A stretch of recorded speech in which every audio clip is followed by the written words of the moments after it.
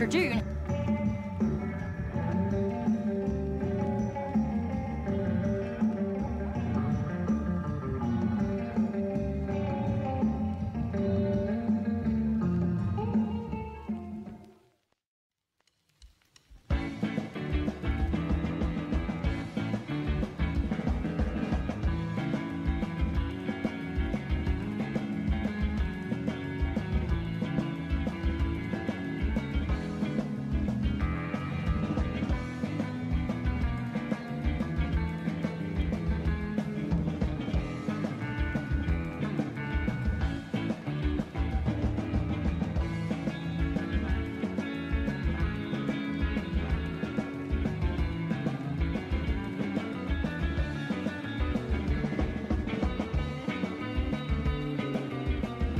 Ontogeny.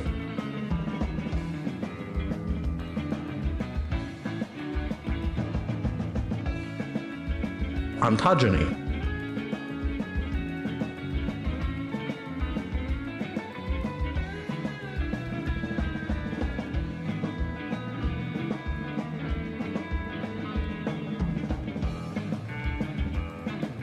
Ontogeny. Tribune.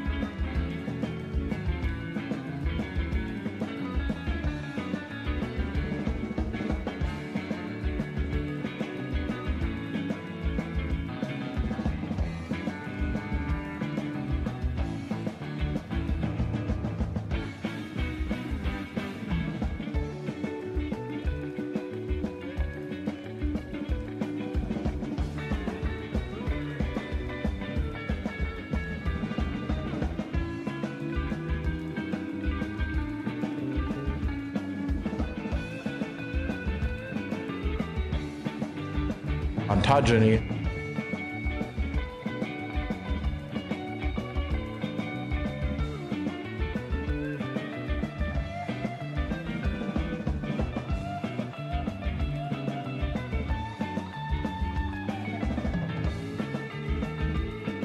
Blue is cheap. Ontogeny. Dur.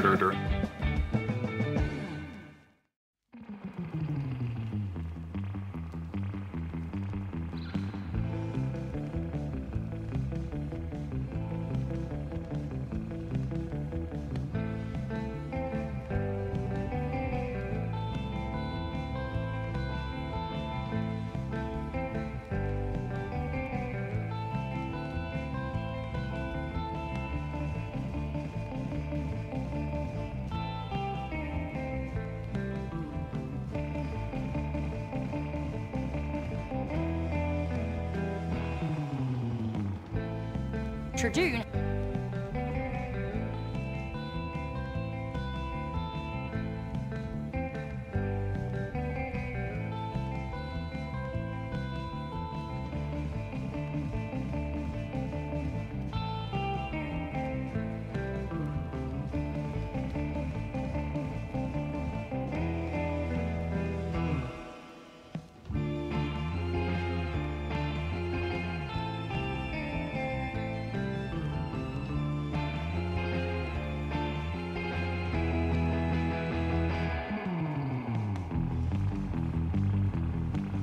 Tribune.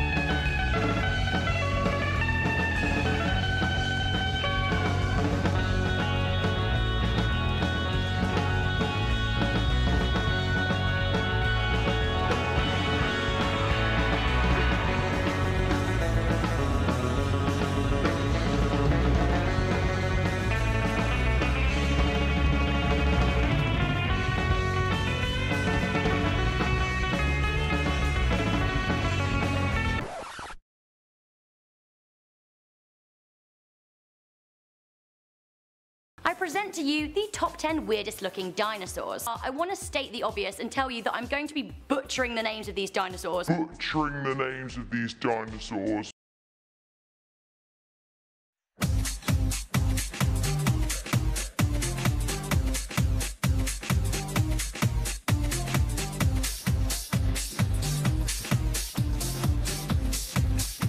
In at number 8, we have the Tradoon. Tradoon.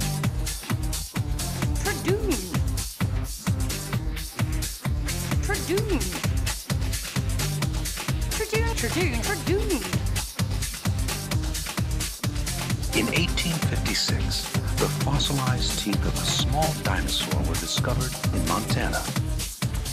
The species was aptly named Troodon, which means wounding teeth. Tradoon.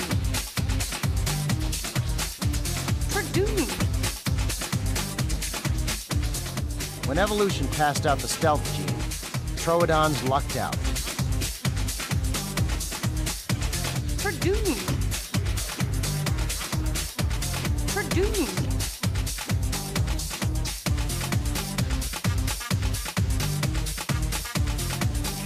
This drawer contains almost all of the North American identified specimens of Troodon. Troodon was every inch the predator, with razor-sharp serrated teeth and large, hook-like claws. Troodon probably fed on our ancestors, the early mammals.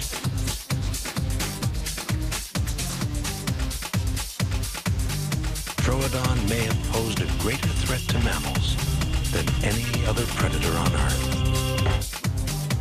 The Troodon was suddenly cut down in its prime.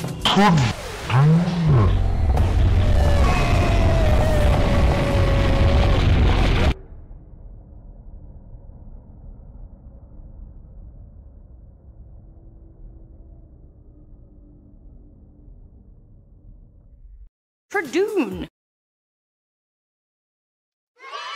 Well, hello everybody, and welcome back to Paleontologizing. It's so good to have all of you here today. Happy Wednesday to you. We're gonna have a fun stream. As you could probably guess, I'm starting late today because I'm gonna be going late today with Balint from Science Streams. We're gonna be doing our weekly scientist crossover chat, discussing some new scientific papers from the realm of paleontology and arthropod science, entomology. And holy cow, Jody Fish! It is going toward the Partner Plus push. Holy cow, Jody Fish, and thank you so much for the 22 months of support. Newly upped to Tier 3. That is extraordinary, Jody Fish, and I really appreciate it. As you may have seen, chat... Well, here, I'll get to that in a minute. Let's not jump the gun here. First, let me say, thank you everybody for being here. Holy cow, especially if you might be new. Welcome to Paleontologizing. My name is Danny Anduza. I'm a dinosaur paleontologist. Now, you probably know already... You probably know already that a paleontologist is a fossil scientist. You know, a scientist who studies fossils, not a fossilized scientist. I'm not fossilized, you know. Someday, inshallah, perhaps. That's not today. As a paleontologist, I study fossils. I study dinosaur fossils in particular. Dinosaurs are what I dig up, what I excavate, you know, what I publish on in the scientific literature. And nowadays, dinosaurs are what I talk about 5 days a week right here on Twitch.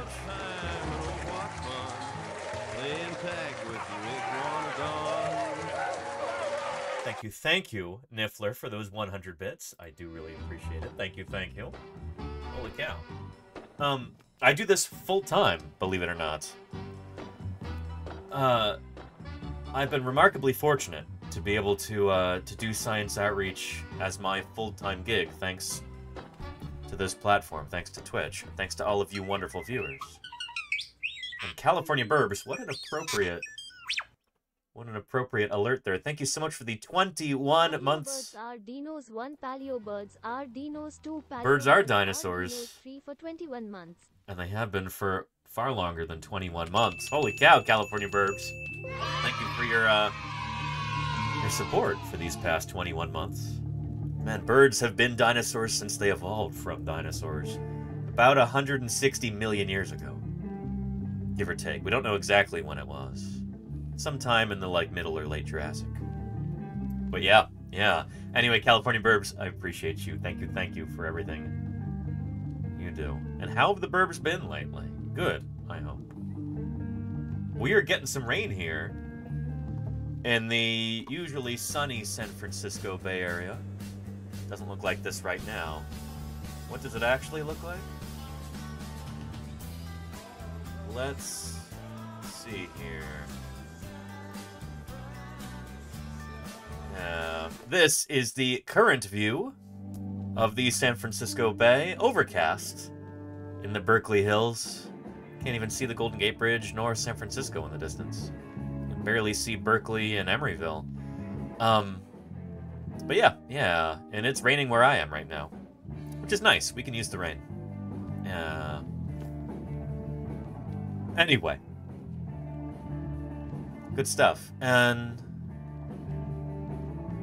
overcast in San Francisco. I know, right? Wait, why are people saying derp and color faded? What? Oh, you have high winds there where you are, Claireburr, up north. Gotcha. Okay. Yeah. But yeah. Storm coming in, says Miss Yvette. There is a storm coming in right now, I think. Yeah, let's look at a map here. Wonder map from wonderground.com. Come on. Radar. How do I make this? How do I embiggen this? Whatever. But we are having a wind advisory, apparently. Yeah. Yeah, the San Francisco Bay, socked in with clouds for the most part. Yellow, I guess, is like precipitation or thicker clouds. Yeah. Anyway, it's, I don't know, I'm glad to be inside right now. Went out for a nice walk earlier, went to the post office, nothing there. Went grocery shopping for Ios and Lordy, because they're both feeling under the weather. Yeah, and now I'm back, and ready to talk about some fossil news, do some Q&A, do some Metazoa in 5 minutes, and then do a crossover stream with Balint. And Victorious, thank you for those 2 gift subs right there, Victorious. Excellent. Victorious gifted Victorious a subscription. Thank you, Victorious. Daner Beam and Chronic Sonic each got a gift sub, thanks to your generosity there, Victorious. And look, we are swiftly approaching our goal for this week. No expense. And Cephalon Wolf, thank you for that gift sub. A tier 1 sub to JWV13. That is excellent. Thank you, Cephalon Wolf. Good stuff. Yeah. Most extraordinary group of animals that have ever appeared on this planet. Savalo, thank you for the follow. Welcome. And Called it an iguanodon. Makatu, thank you for the follow as well. And thank you, Niffler, for those 100 bits. That is excellent. I had an appointment with my therapist today. I was telling her about the stream in Metazoa. She told me I'm adorably nerdy.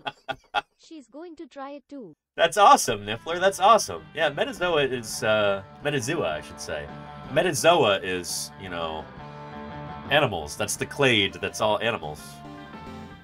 Metazoa, I guess they wanted to throw a zoo in it. It's the animal game. Galara Dragon. Thank you for those 29 months. I really appreciate that, Galara Dragon. No expense. Thank you, Lenina, for that gift sub. A tier 1 sub to Gray__Fox. That is excellent, Lenina, and I really appreciate If you're feeling a bit cheated, try blaming the dinosaurs. And thank you, Sculpin, for those 100 bits. Splendid. Look, We are approaching a level 3 hype train here. Not too shabby. Yeah. Good stuff. Anyway, thank you, Galara Dragon. And that's, I'm flattered, Niffler, that you brought up this stream during therapy. That's excellent. I myself have gone to talk therapy before. It can be really helpful, especially when you're going through stuff. There have been times in my life when I really needed that. It's important, you know? It's important.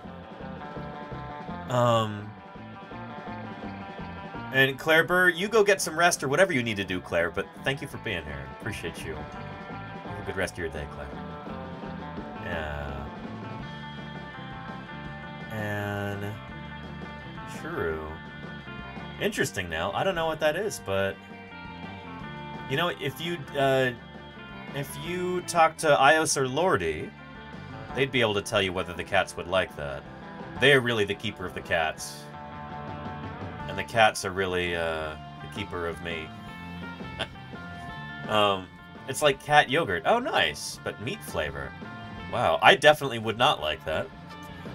But I'm sure at least 2 of the cats would really like it. Yeah.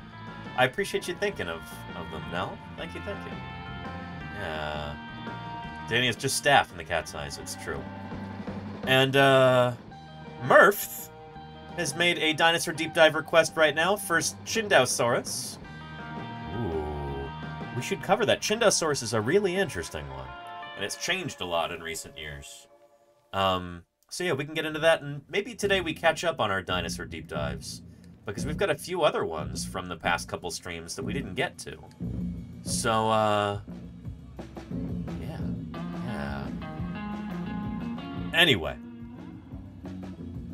But Metazoa is going to be updating in just a minute here, so, why don't we get into that? There we go. Metazoa. New game will start in 0 hours, 0 minutes. Well, well, well. That sounds like right now. And Dinosaur Dave, we didn't do your Dinosaur Deep Dive yet. No Dinosaur Dave Dinosaur Deep Dive yet. We'll have to do that. What is it again, Dinosaur Dave? Was it Kunbarasaurus and Minmi? Or Minmai, rather? Anyway. And how many of the 1,500 dinosaur species are over-specified? Maybe as many as half? Le Petit Prince? It could be a lot. Also, there's more than 1,500 dinosaur species that have been named, but yeah. Anyway, why don't we get into Metazoa here real quick? This is our animal guessing game. Hold on to your butts. And we'll see how few guesses we can get it in today. Our mystery animal. Give me the name of a placental mammal, chat. A placental mammal. Hedgehog, Steely Dan. Quick on the draw, okay. Hedgehog. Let's do that. And it is a Laurasia theory. This was, oh man, that was an excellent one right off the bat there, Steely Dan. Yeah. So not only is it a placental mammal, but it's also a Boroeutherian mammal and a Laurasia theory. So let me show you what that means. Let's go to the mammals.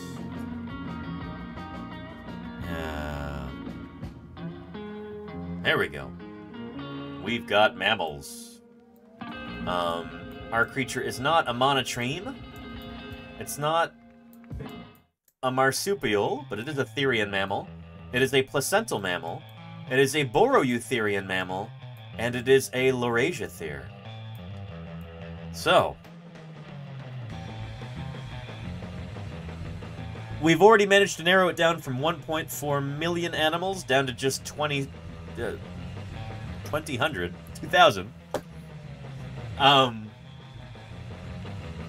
We can narrow it down even further because, since Metazoa gives us the most exclusive clade that includes both our guess and the mystery animal of the day, Laurasia theria, we can tell that it is not going to be within Insectivora, it appears. Or, Eulipotyphla, rather. It's not going to be Eulipotyphlin. Like a hedgehog like that. Which means it's gotta be part of this group, which I'm not actually sure what this clade is called. Does this clade have a name? Let's look this up real quick, because it's not showing it here. Let's look at bats, and then we'll go up from there. Mammalia Scrotifera. Scrotifera is the name of this clade, it seems, which includes our bats, our ungulates, our carnivorans, and our perissodactyls. Well, perissodactyls are kind of ungulate. Yeah, Scrotifera. That's, okay. I guess that's where that name comes from, huh? Yeah.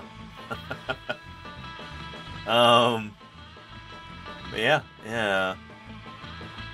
I guess they've got external genitalia. The males do. So yeah, it's going to be one of these critters. So what we can try and do is let's use process of elimination for our second guess. Let's figure out if it's a carnivoran. That gives the history of life its very quirky, fortuitous, chancy character. We are literally here only because of the good fortune of dinosaur extinction. I do it. I am only here thanks to the good fortune of your generous support, Team Matrix. The past 7 months with those primes, I appreciate you, Team Matrix. Thank you, thank you. Yeah. Good stuff. Chat, I was about to ask you, or maybe did just ask you, for a carnivoran. And Nell says, try a cat. Jody Fish says, hyena. Golganex says, pine marten. I like the sound of pine marten, but I'm not sure it's going to be on here. Let's see. Pine marten. They don't have pine marten. They don't have martens at all. So let's try hyena, which is a cat-like carnivoran. Let's see if that gets us any closer there, Jody Fish. And it didn't. Uh-oh. Well, this still helps us a lot. So we can be sure that our critter is not a carnivoran. It could still be an ungulate, like a perissodactyl or an artiodactyl, or it could be a bat. Give me the name of a hoofed mammal, chat. Give me the name of an artiodactyl or perissodactyl. Chen says moose. Lenina says bison. Let's do moose. So I had moose seconded there. Ooh, oh boy. Oh boy. It is an artiodactyl. Artiodactyls are the even-toed ungulates. So they're hoofed mammals that have an even number of toes, either 2 or 4, or in the case of whales, 0. Yeah. But we can use this to our advantage because, you know, this is an artiodactyl. The cloven-hoofed ungulates. And we guessed moose. Alces is the American moose. Where are they on here? Yeah, aka Eurasian elk. Oh, Alces americanus, I guess is the American moose, sorry. Alces is the Eurasian elk. That's so funny. I look at that and I go, that's not an elk, that's a moose. But what we call elk, people in Europe would call red deer. And what we call moose, we as Americans, Europeans would call elk. At the end of the day, they're all deer. Not Americans and Europeans, but these animals are all deer. They're part of the deer family. Cervidae. Yep, Cervidae, deer, moose, and more. So, we know it's not a cervid, or it would have said Cervidae. It doesn't, it says Artiodactyla. So we're going to zoom out further, but we know it's not a cervid. And it's probably not this clade either, whatever that is called.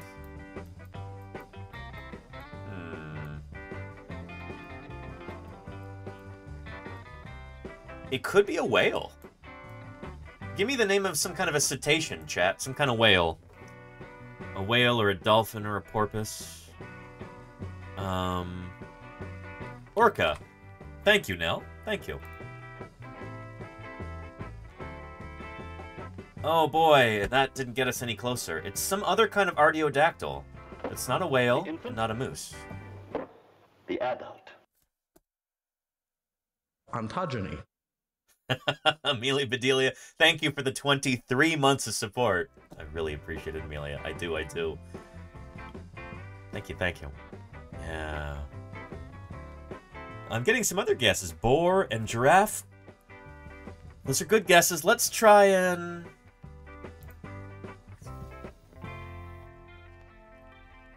let's try and be as smart as we can about this. So we know it's some kind of artiodactyl. It's a member of this clade right here. Well, Cetariodactyl also includes whales. There is still a chance it could be a camel or some sort of camelid. There's not very many species of them, but it could be a camel.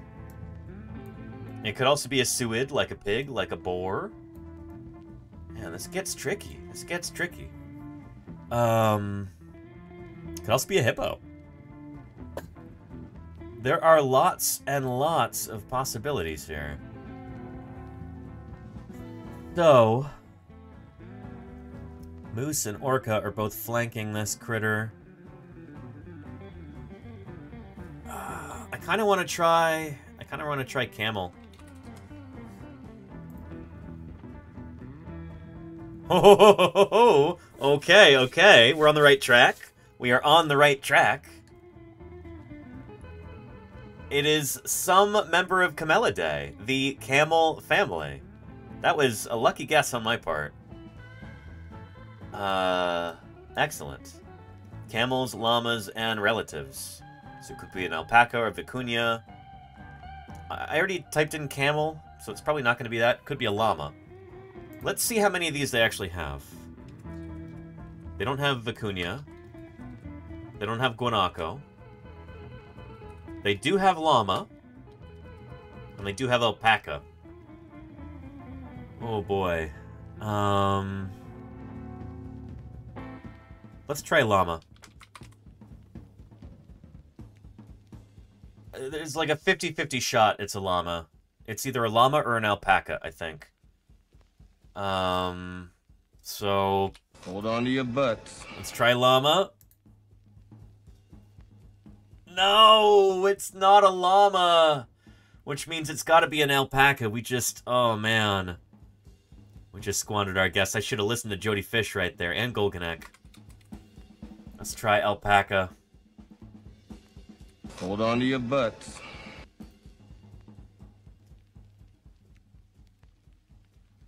And that was it.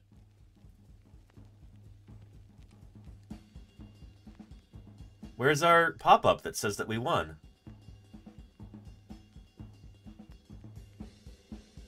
Huh? There's supposed to be a little pop-up that says that we won. This happened to you too, Realman Growbeards? Interesting.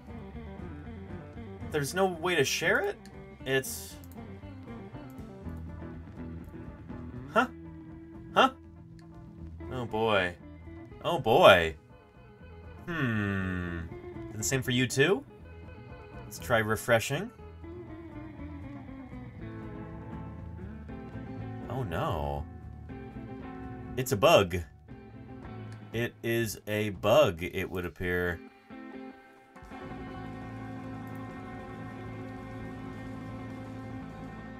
I hope we still get credit for this one. Well, it's an alpaca. Yeah. A bug? No, that's a mammal. There you go, Nell. Happened to you too, Jaded Fairy? Well, darn. And Fall on the Blinks says, no, it's an alpaca. Yep. You're not wrong. Anyway, that was a tricky one today. Artiodactyls. There are so many of them. Let's talk about them for a minute, and maybe talk about their fossil history. Artiodactyls.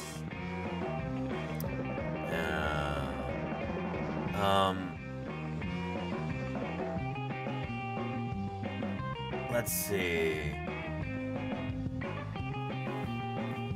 All 13 ungulate families, odd and even-toed. Let's look at that. Ungulates are a large clade of animals found on every corner of the Earth.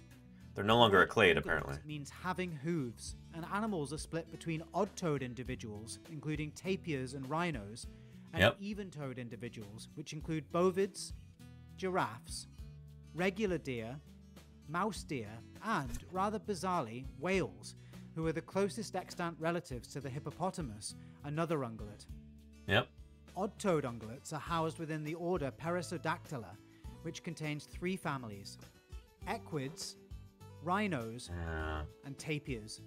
They are characterized by having an odd number of Artiodactyls, the most creative pterosaurs. There you go, Steely Dan. Single toe, whereas rhinos and tapirs have 3. Hang on, that looked like more than 3. Non-functional, not weight-bearing. Oh, okay. Whereas rhinos and tapirs have 3. That's a tapir limb.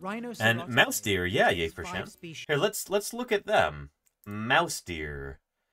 We'll go from moose to mouse deer, also known as chevrotains, I think. They're very, very expensive, very French. Chevrotin. Et what spotted the chevrotin? Javan chevrotin. Et what el chevrotin? Greater oriental chevrotin. They're pretty cool critters. I don't know a lot about them. In fact, let's learn about them right now. Because that would be neat.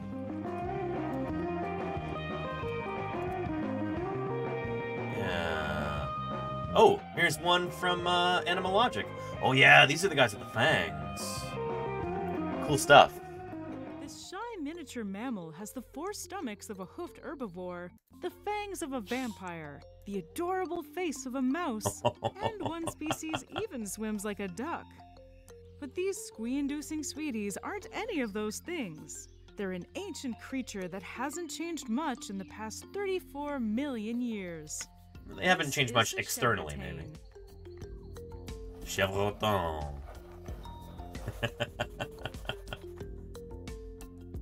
Yeah. How many of you here in chat are not familiar with these creatures? How many of you are encountering this for the first time?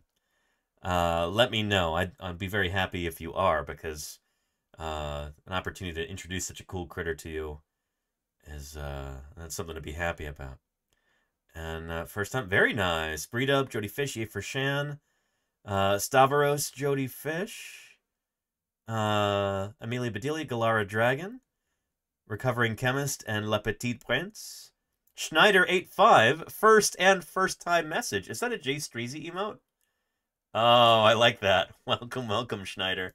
It's good to have you here. I just learned today, Jay Streezy follows me, apparently. I was looking at some of my stats, and it shows you on Twitch Tracker, and it's like, oh, who are famous streamers that follow the channel? Jay Streezy was maybe the biggest one, which is awesome. Anyway, and it is awesome, Schneider. It's good to have you here. Welcome, welcome to Paleontologizing. Let's learn about chevrotains. Yeah. Hi, I'm Danielle Dufault, and you're watching Animalogic. Mayor Space says, I don't know who that is. Mayor Space, it's Danielle Dufault. She runs Animalogic. Here, I'll let her introduce herself again. Hi, I'm Danielle Dufault, and you're watching Animalogic. The chevrotain is the name of the world's smallest ruminant, which belongs to the Tragulidae family. Ruminants are even-toed, hoofed animals. There you go, Mayor Space. Stomachs, like cows, sheep, bison, deer, and antelopes. Chevrotains have been around for about 34 million years, with the highest number of species existing during the Miocene epoch, about 11 million years ago. It was during this time that mammals were the newest, hottest creatures on Earth. Highlights from the Miocene include the emergence of dogs, bears, saber-toothed cats, and whales, to name a few. Very cool. Dozens of extinct species of chevrotain have been described in northern Pakistan. And Nell says bison. Never heard that pronunciation. I've heard it a lot. It's really common in it seems like in the middle of the country, like in Montana and the Midwest. I heard people pronounce it bison a lot. I've always said bison, but some people say bison. You know? Yeah. I hate to be around it if it bit its tongue with those fangs. I know, right, Jody Fish? They probably have adaptations to make that less likely. Europe and Africa. Today's 10 chevrotain species are the last remnants of these ancient ancestors. Oh. Also known as mouse deer because of their small stature and rodent-like appearance, these super shy creatures are spread across 3 genera. The 6 species of the Tragulus genus and the 3 of the Moschiola genus live in India, Sri Lanka, and Southeast Asia. Very cool. Here, let's look them up again. So let's see, we've got 1 species with, hang on, mouse deer, yeah, there we go. We've got 3 species. Wait, what? Williamson chevrotain, Javan chevrotain, lesser oriental chevrotain, Tragulus, it's that genus right there. Oh no, these are all in genus Tragulus. And then I guess we have these as well. Hyamoscus aquaticus, and Moschiola, which is the one that she just mentioned there. Very nice. Including Sumatra, Borneo, and Java. Yeah. The water chevrotain is the one exception, the chunkiest of them all. This lone member of the mighty Moschus genus measures around 13 inches at the shoulder. And you know what this reminds me of, chat? This reminds me, oh man, of a critter I was looking up today earlier, actually. This reminds me, it looks very, very, very Eocene. It reminds me of Eohippus.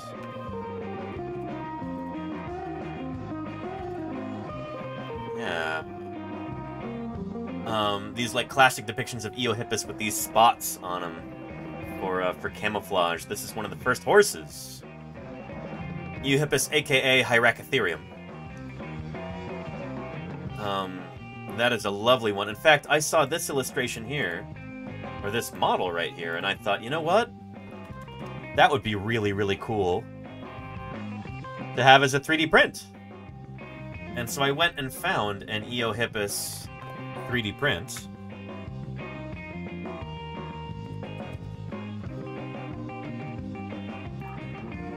And stumbled across this.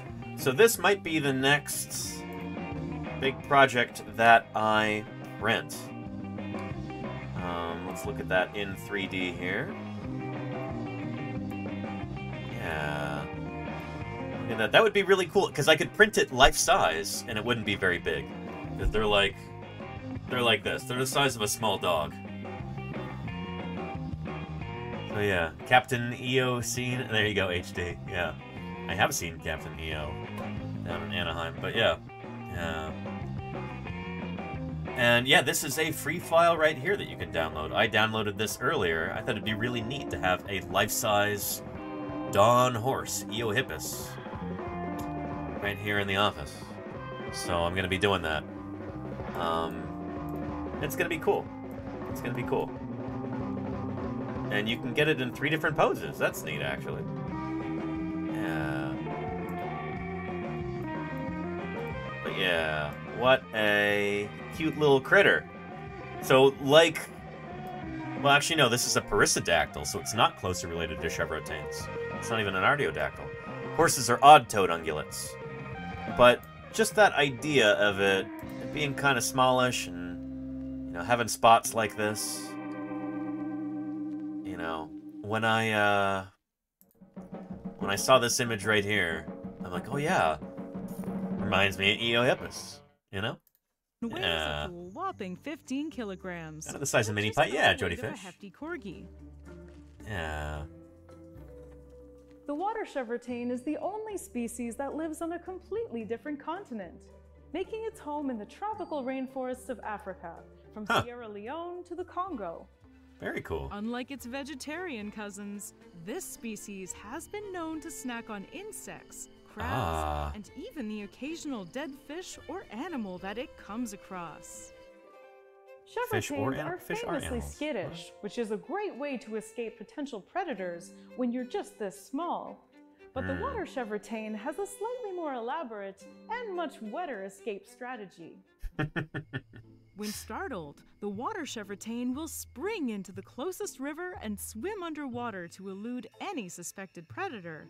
Interesting. Which sometimes also includes researchers. It can stay submerged for up to 5 minutes at a time and propels itself forward by walking along the river. And you see what I mean when I say it looks like Eohippus, except it's modern. That's so cool. To 5 minutes at a time. Welcome back, Tony's my baby. Hello, hello. Forward by walking along the riverbed. It will come up for air under the cover of riverbanks and overhanging vegetation to check if the coast is clear. The water chevrotain might be the largest species, but every species of chevrotain is seriously small. The world record for teeniest, tiniest ungulate goes to Tragulus conchile, the lesser Malayan chevrotain. The weest Look how small it is. Look at it next to those doves. Holy cow. Oh man, that's cool. That's cool. But those claws on the wings are, once again, invaluable. Roseanne, thank you for the 22 months of support right there, Roseanne. I really appreciate that. I really do. How you doing, by the way? It's good to see you. Yeah. Hey, Marika. Welcome, welcome. Malayan chevrotain. And SV Harkin, yeah, they have hooves. They're ungulates. Of course they got hooves. Well, I guess whales don't have hooves anymore, but their ancestors did. These guys do. The weest examples of this little hooves cutie weigh in at just under 3 pounds. Wow. This miniature mouse deer is even the star of a series of fables popular in Indonesia and Malaysia. Oh, I appreciate that, Roseanne. In these Roseanne. stories, a clever chevrotain named Sang Kanchil uses his smarts to outwit those who are bigger and stronger. Chevrotains are mostly solitary and very elusive animals, adding to their almost mythical status. They really only interact with each other in order to mate and for the occasional squabble over territory. Lacking horns or antlers, the males sport tiny fang-like vampiric tusks, which are actually elongated canine teeth to assist them in their adorable little territorial battles. Not much is known about the habits and behaviors of chevrotains in the wild, however, because they are Bilby Pack, I appreciate that, Roseanne. Oh man, we'll talk about Bilbies. I mean elusive. When I get that, that's gonna be awesome. The silverbacked chevrotain went unspotted for almost 30 years. It was finally photographed in the wild for the first time in 2017 in southern. Wow! Holy cow! An animal that's never been photographed alive in the wild. That's pretty cool, actually. Especially for a mammal, you know? Like, especially for an ungulate. It was finally photographed in the wild for the first time in 2017 in southern Vietnam when scientists set up camera traps after receiving some hot tips from locals. Hot tips? These sightings have sparked a push to protect the chevrotain and its habitat. As you may expect, little is known about the reproductive biology of chevrotains, both in the wild and in captivity, where they are difficult to breed. To learn more, researchers have even resorted to measuring the hormone levels in the poops of female Java mouse deer to better understand their reproductive physiology. Go, Alex, fix it. Yeah. Now that's what I call dedication to this adorable ungulate. Now what should I talk about next? Please let me know in the comments and be sure to subscribe. Very cool stuff. I'll give you a link to this video here. Very cool. Maybe we'll watch one more chevrotain video because they are just such a delight, aren't they? Yeah. And you've been photographed alive in the wild too? You have or have not been, Mayor Space? And same body type as a dik-dik, which is a teeny antelope? Yeah, Cast the Dreamer. They're probably not super closely related to them. But, and there we go. Ooh, we've got one facing off against an eagle here. We'll have to reverse the footage and mute it because it's from National Geographic, which I guess Disney is their parent company now. Anyway, they get really touchy about videos on YouTube, and so when this VOD goes up on YouTube later, it'll get nuked for copyright unless we take special measures here. So yeah. But yeah, we call it something like deer piglet. Interesting, Marika. Can I ask what language that is that you're talking about? And Hugin says, I wish I had my phone this morning. I was on my way to town and saw a couple ravens fighting off a hawk. Very cool. Very, very cool. Here, let's watch this.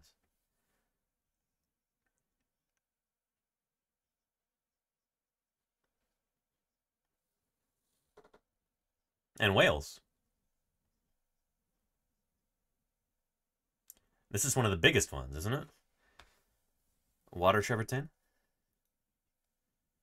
Look at that. That's so cute. Oh, German. Gotcha, Marika. Okay.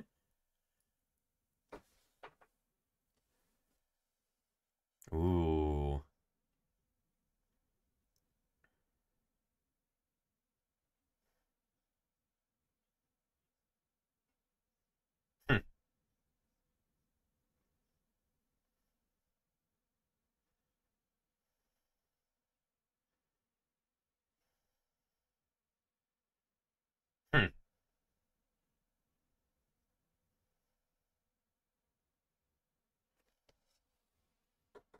Uh-oh.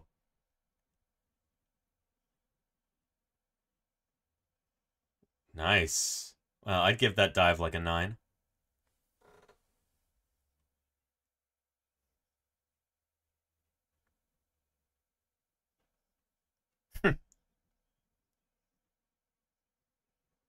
Very cool. Yeah, they're related to hippos.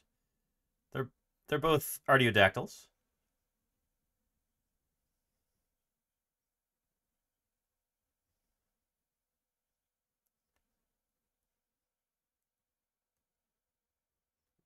Chevertain's like...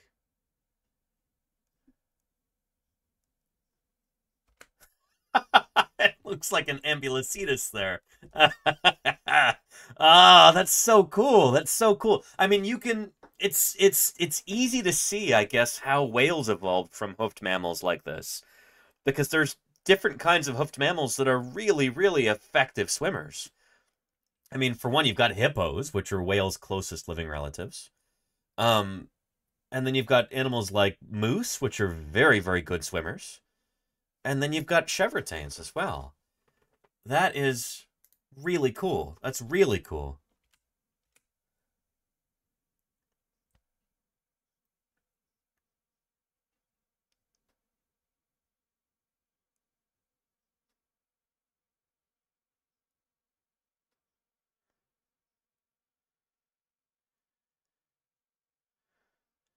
Oh, boy.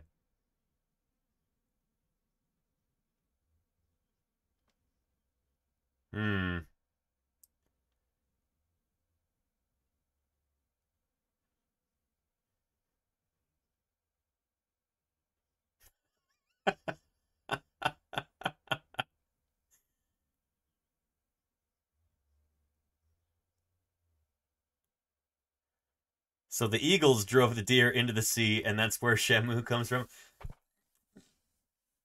Probably not exactly mirror space, but, you know, it's interesting to think about. Yeah,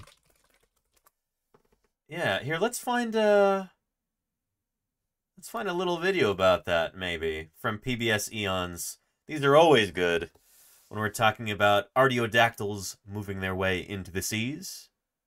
Take a look at this. And Diagonal, it is very likely that they spliced together 2 more separate sequences to create a story. I was thinking the same exact thing, Diagonal, especially since when they're, when it's under the water here. The Chevrotain has made a second home for itself. Like, there's clearly a person here with a handheld camera, and, like, the eagle would definitely be able to be like, oh, yeah, there's a dude right there with the big camera.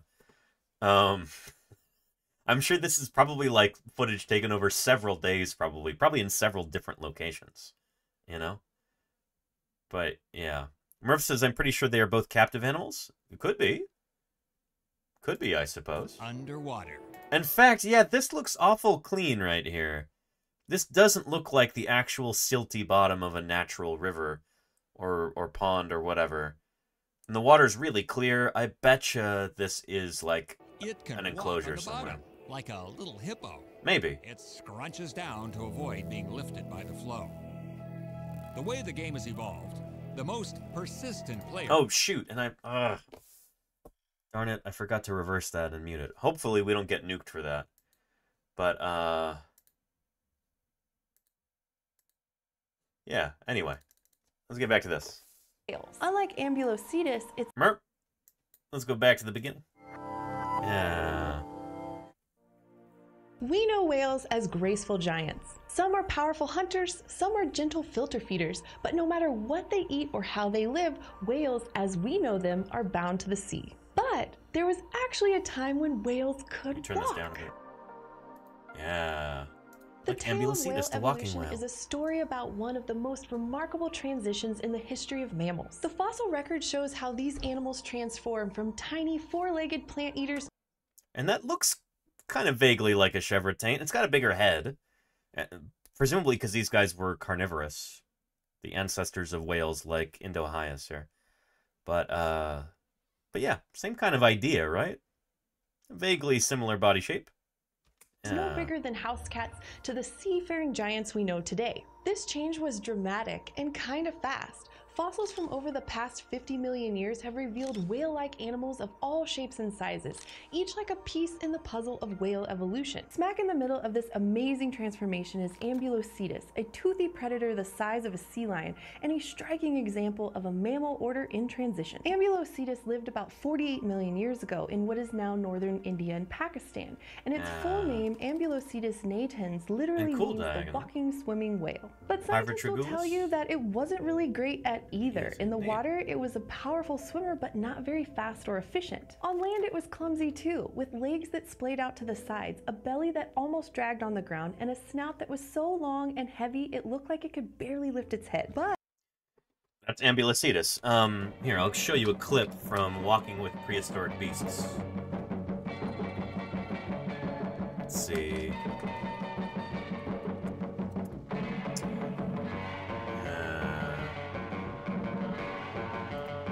There. And the quality on this is kind of dog water, because this is from 16 years ago. 144p. We can do a little bit better than that. Let's try this one.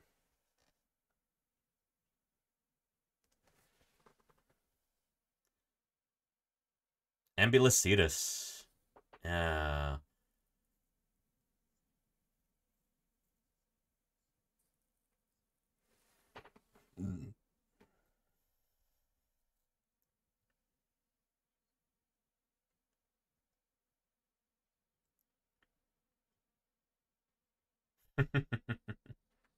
Welcome back, Tommy Ploticus. Good to see you.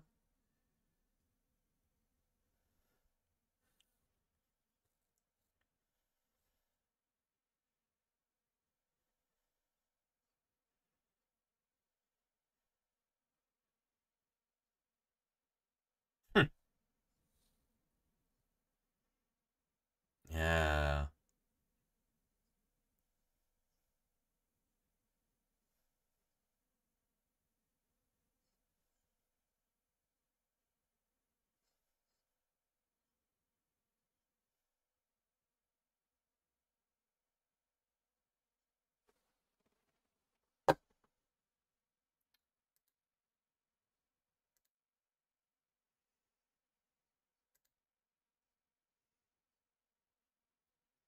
Yeah, so they may have been ambush predators like this, kind of like a crocodile.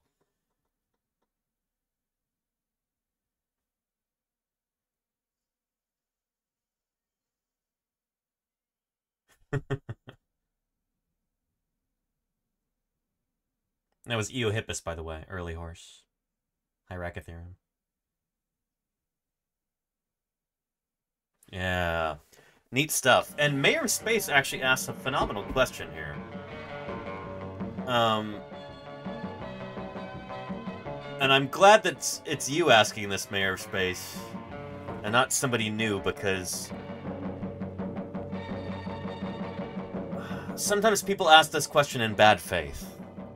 Mayor Space wants to know, so how does the species find itself in such an awkward middle ground, where they're not good at moving in either environment, and how do its descendants live to thrive? So this is an idea that creationists are really big on.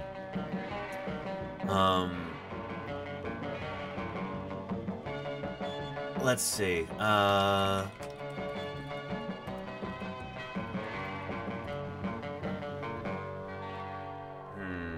Well, it's kind of good that this is not showing up in Google Images right now.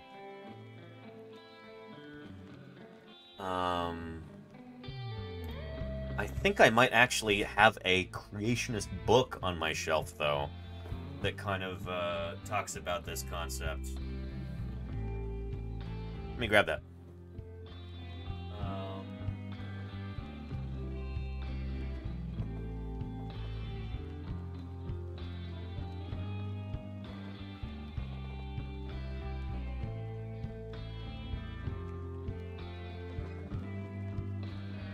There it is. I think this is it here. Yeah.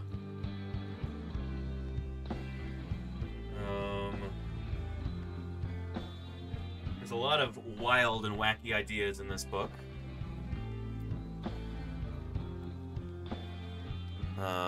Case in point.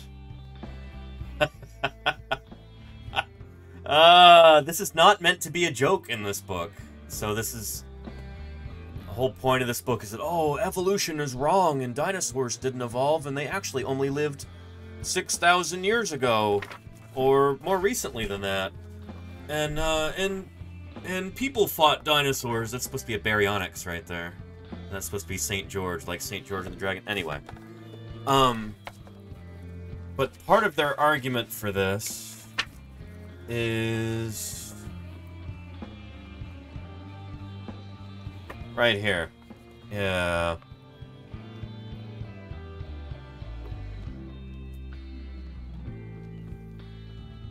Yeah. And the text goes, if you ask an evolutionist... that term. If you ask an evolutionist to describe what dinosaurs evolved from, he wouldn't know how to answer. No one has ever found a trace of an ancestor for any of the dinosaurs, flying reptiles or marine reptiles. Creationists, of course, believe that God created them just the way they were on Earth. Most creationists don't even believe that, so that's like disingenuous in and of itself. Young Earth creationists, I suppose most of them might believe that. But anyway, so there's this idea like, what use is half a wing? Or what use is half a flipper? If a creature isn't particularly good at swimming or flying or something, then how in the world does it survive? How in the world does it get by in its ecosystem, become successful, and its ancestors kind of take off? And the thing is, this is kind of a fundamental misunderstanding of how the world works and how living animals work. Living animals, extinct animals as well, all you gotta be is good enough to survive and pass on your genes to the next generation. And there are a whole score of different creatures today that are good enough to be able to survive without having, like, a perfect... Say if you're an aquatic animal, you're not perfectly streamlined. Maybe you can't breathe underwater. Maybe you're... An excellent example of this would actually be what we were just looking at. The chevrotain. So this is an animal that spends part of its time underwater. It's like one of its primary defensive habits is to dive under the water. And it's going to have a few adaptations for that, but it's not going to be perfect at it, you know? So yeah. And yet good enough. Exactly, Lenina. Exactly. Yeah. I mean, other creatures that are a good example of this, too, would be...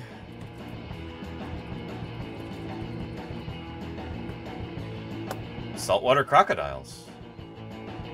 Or any other kind of crocodile. They're not the fastest animal on land. They can look kind of awkward walking around on land. And they're not perfectly adapted to life in the water either. But they do a good enough job at both that they're able to survive and thrive. And this is true of pretty much every animal when you think about it. Everything is a work in progress. You know?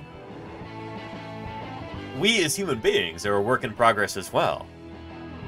Where, I mean, shoot, we're still kind of new to the whole walking upright game. That's why we have things like bad backs when we get older.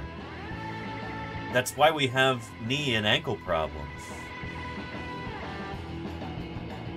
That's why we have issues with, like, wisdom teeth and stuff like that, because our jaw has shortened when we started walking upright. Our skull is kind of a different shape, held at a different angle to our neck like that. It's not like this anymore. We might have a longer jaw. It's got to be kind of shortened like that. And so sometimes we need to have our wisdom teeth removed because our teeth are just too closely packed within our jaw like that. This is like a huge, huge concept in evolutionary biology, is that every creature is a work in progress. Sometimes you can get kind of lucky. Crocodilians are actually a wonderful example of this, where they're living in an environment that doesn't really change that much. Like, when you're living in a freshwater environment like this, you know, you can pretty much stay the same for a really, really long time. Tens of millions of years. You don't have to change that much. Because they've just kind of come across a body plan that works. There's going to be little changes, generation to generation. And fossil crocodiles from 20 million years ago are not identical to modern crocodiles. Certain crocodilians develop different shaped heads and stuff like that for different strategies. So, alligators, for instance, have got a pretty broad skull. Because alligators don't specialize as much in eating fish as crocodiles do. Alligators, they eat a wide range of different kinds of prey, including a lot of turtles. And so alligators have got these big, blunt teeth at the back of their jaw for cracking open turtle shells. There we go, there's a good example. So their teeth up here, actually still pretty broad, but back here they get rounder and blunter.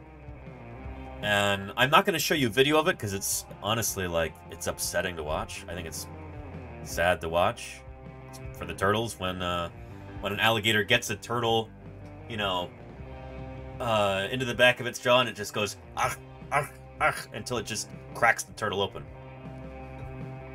So that's an example of an adaptation that alligators have evolved in order to be able to better exploit prey in their ecosystem. Crocodiles don't really do that. Alligators do. They crack a lot of turtles open.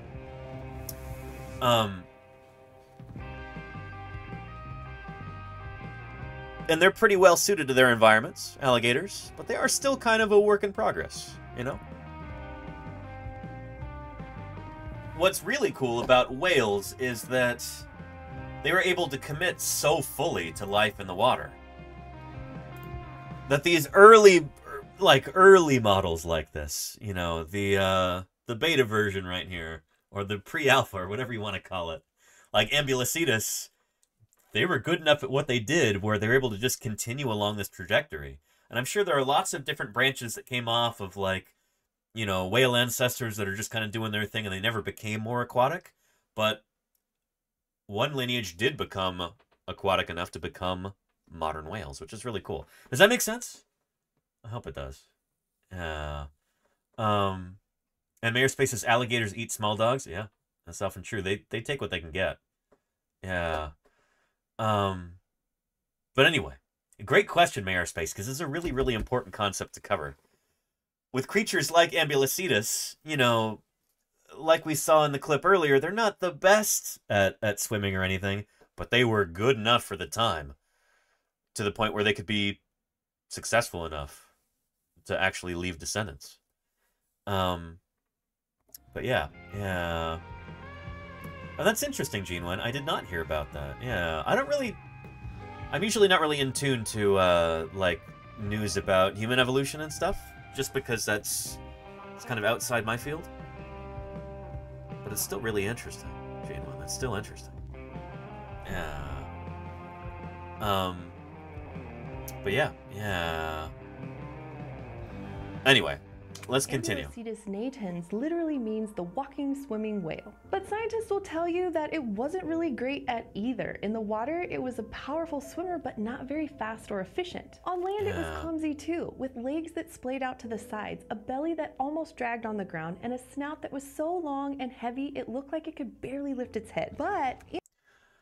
And maybe we're looking at this animal the wrong way, too. You know, maybe Ambulocetus spent almost all of its time in the water. And so it never really would have had to deal very much with walking around on land. You know, it might already be kind of further along into the aquatic habit than we realize. Yeah. Ambulocetus was perfectly equipped for its environment.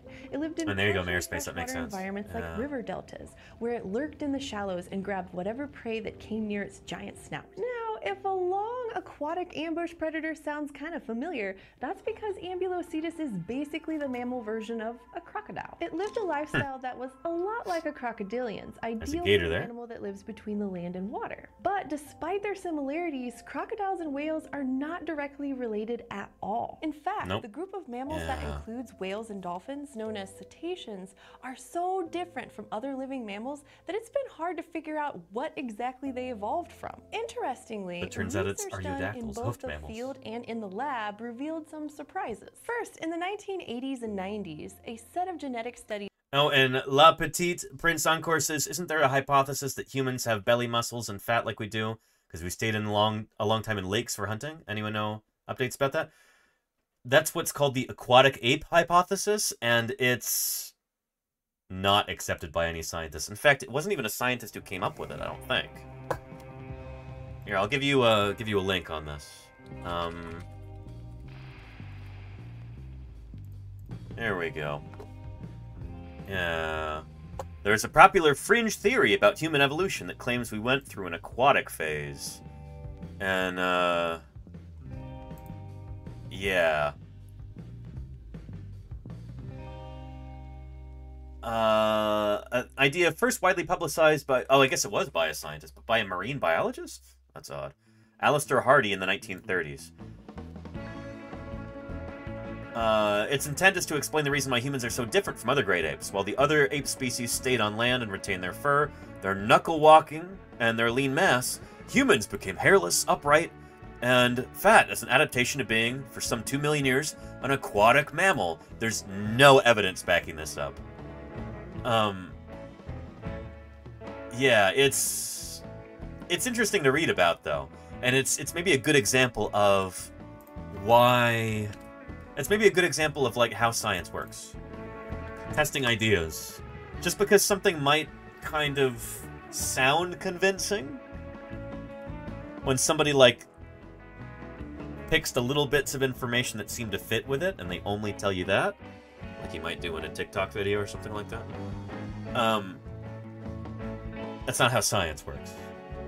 In science, we try and falsify hypotheses.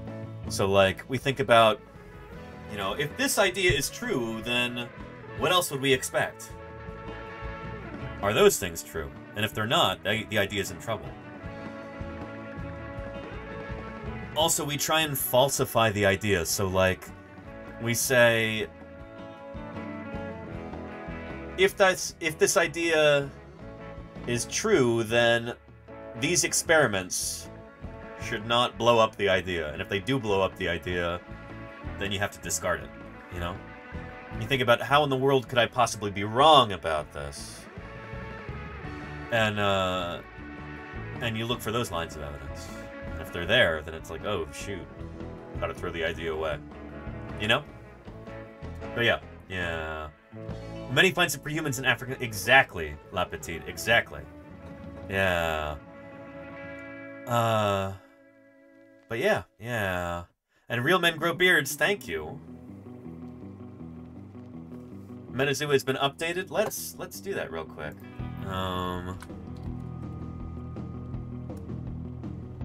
Yeah. It has been updated.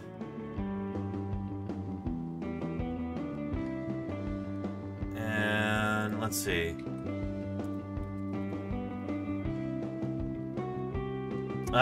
We wasted another guest, though, doing that.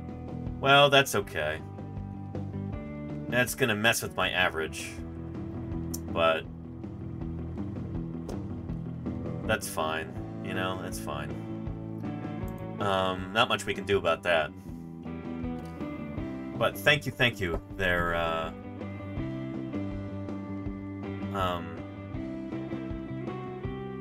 thank you, Real Men. Appreciate that. Yeah.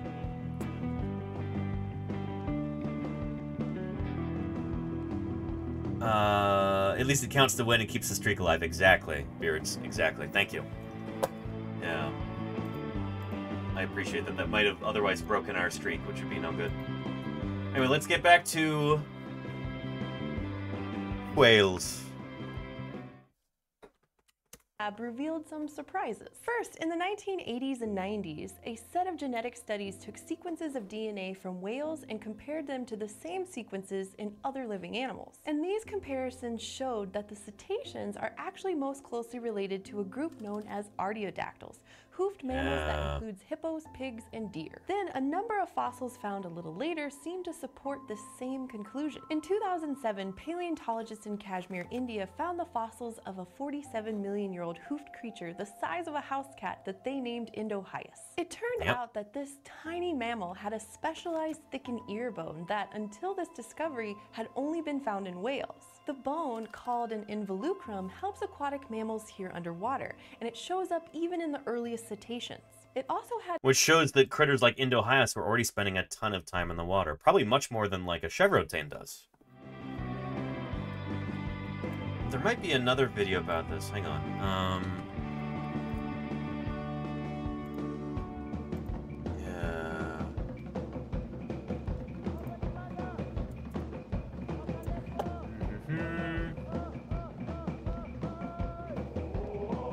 Let's see.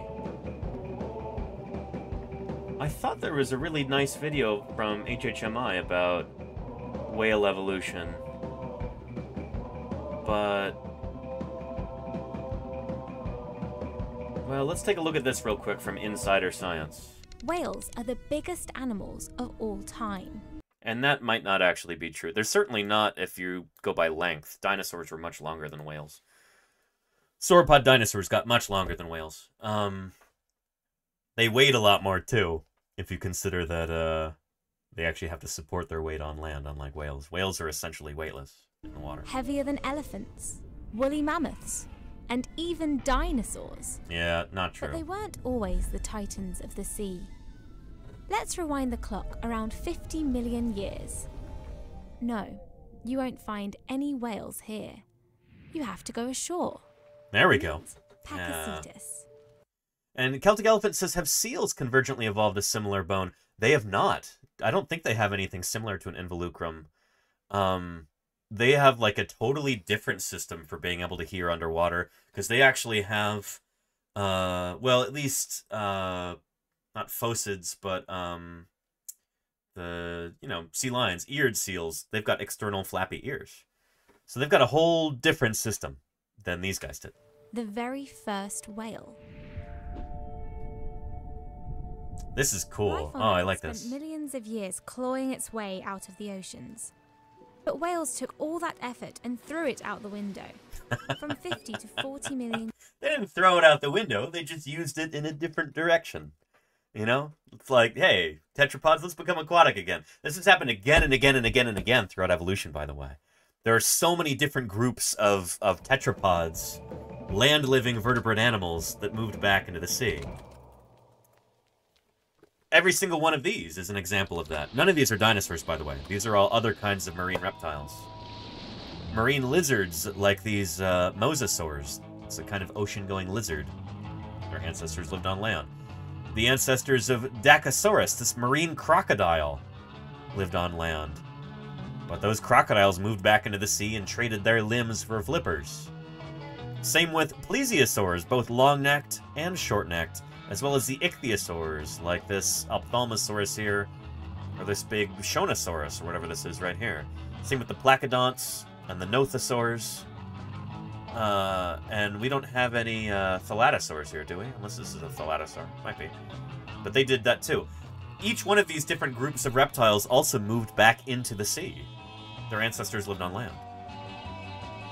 So yeah. Yeah. And Ungoy says, how do we tell the difference between shared anatomy and convergent evolution? In cases like this, it's easy, where, like, because we can actually trace their ancestry back, and we can like, watch them evolve through time. But it becomes trickier. The more closely related two creatures are, the harder it is to tell the difference between convergent evolution and like, actual homology, you know?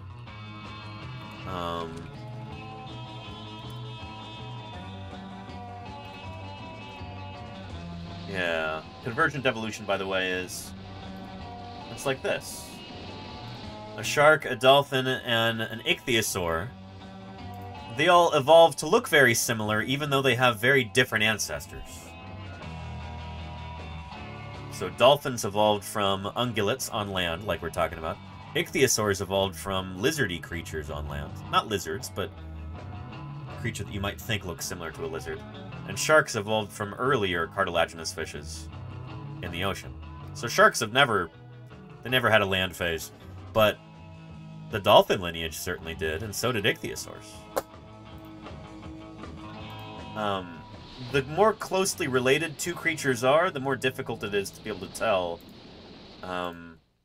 if those similarities are due to homology, like just they look the same because they are the same, or convergence, where you evolve similar traits because you've got a similar lifestyle. So like sharks, dolphins, ichthyosaurs, they're all swimming through the water. They've got that streamlined shape, they've got a dorsal fin, a tail fluke, pectoral fins for kind of steering through the water, that tail for propulsion. This is convergence right here. But two kinds of shark are going to look similar to one another because they come from the same ancestor, like fairly recently. That's why mako sharks and white sharks look pretty similar to one another. It's because not too long ago they were the same thing. Their ancestors, you know, were the same critter, and it split. You get white sharks and mako sharks. So yeah. SNL had a land shark. I remember that, Sculpin. Yeah, Jaws 2. I've seen that sketch. That's an old one. It's like one of the first seasons of SNL. Yeah. Anyway, so Ungoy, that's a great question, and usually it's easy to tell the difference between shared analogy, what we call homology, and convergent evolution. If the creatures are not closely related.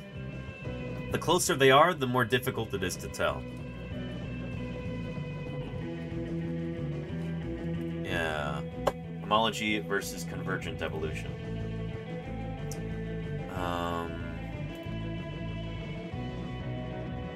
Yeah, let's see here.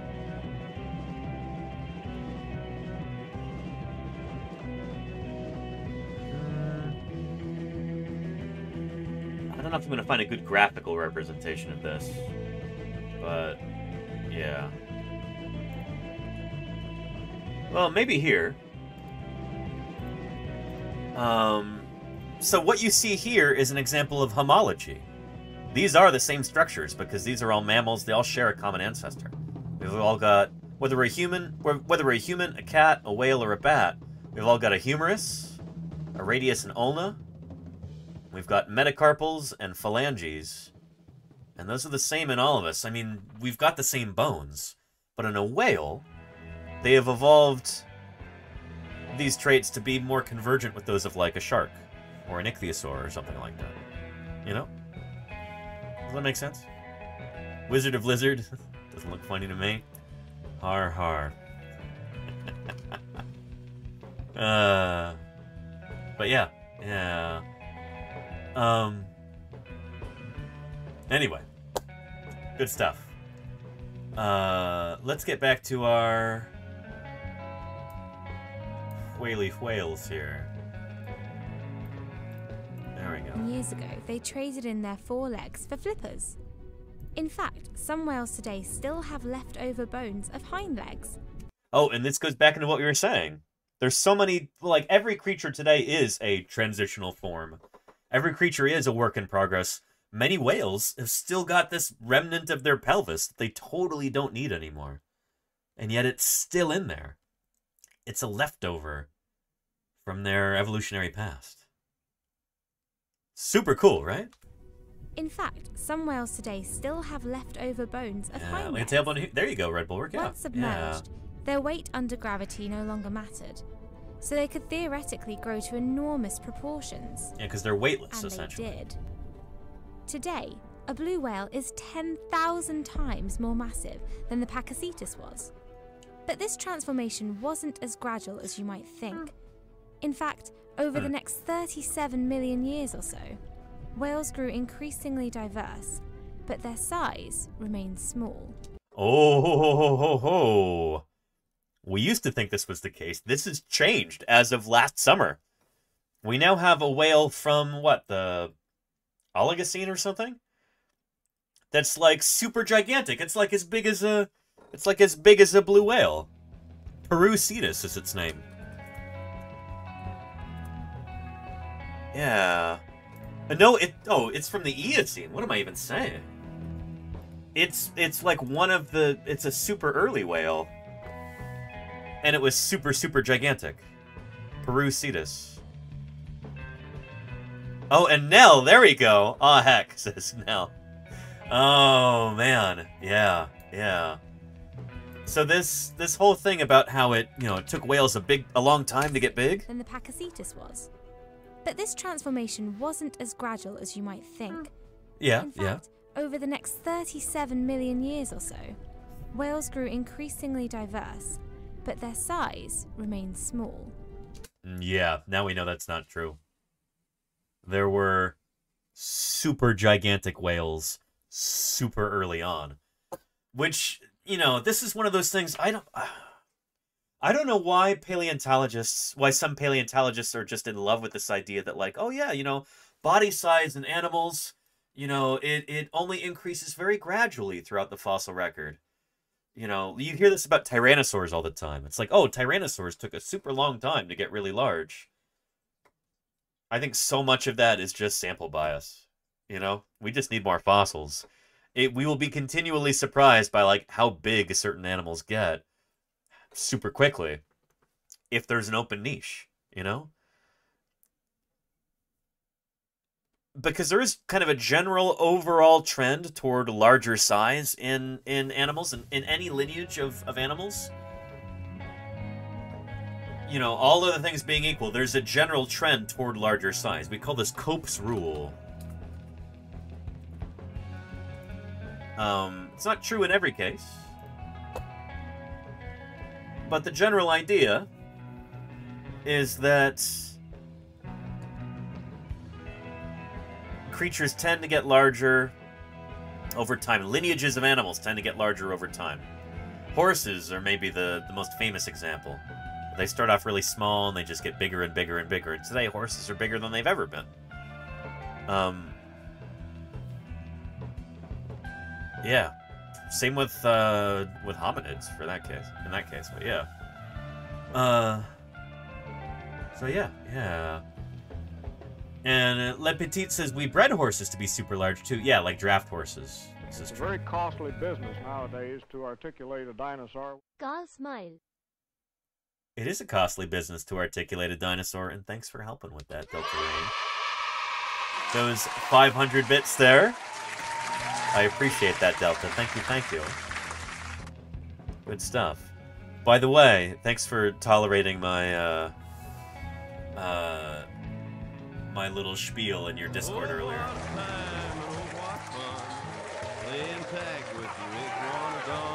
And Mary L, thank you for the 100 bits. Thank you very much. That is excellent. Yeah. It's not tolerating. I enjoyed it. You were very kind, Delta Rain. I appreciate you. Yeah. I also recognized I made a mistake in there too. When I was talking about lungfish, and I said osteichthyans, I should have said, oh wait, no. I was gonna say I should have said actinopterygians, but they're not ray fin fish. They are just bony fish. I should have said non-tetrapod osteichthyans. But yeah. Yeah. Anyway. But yeah. Yeah.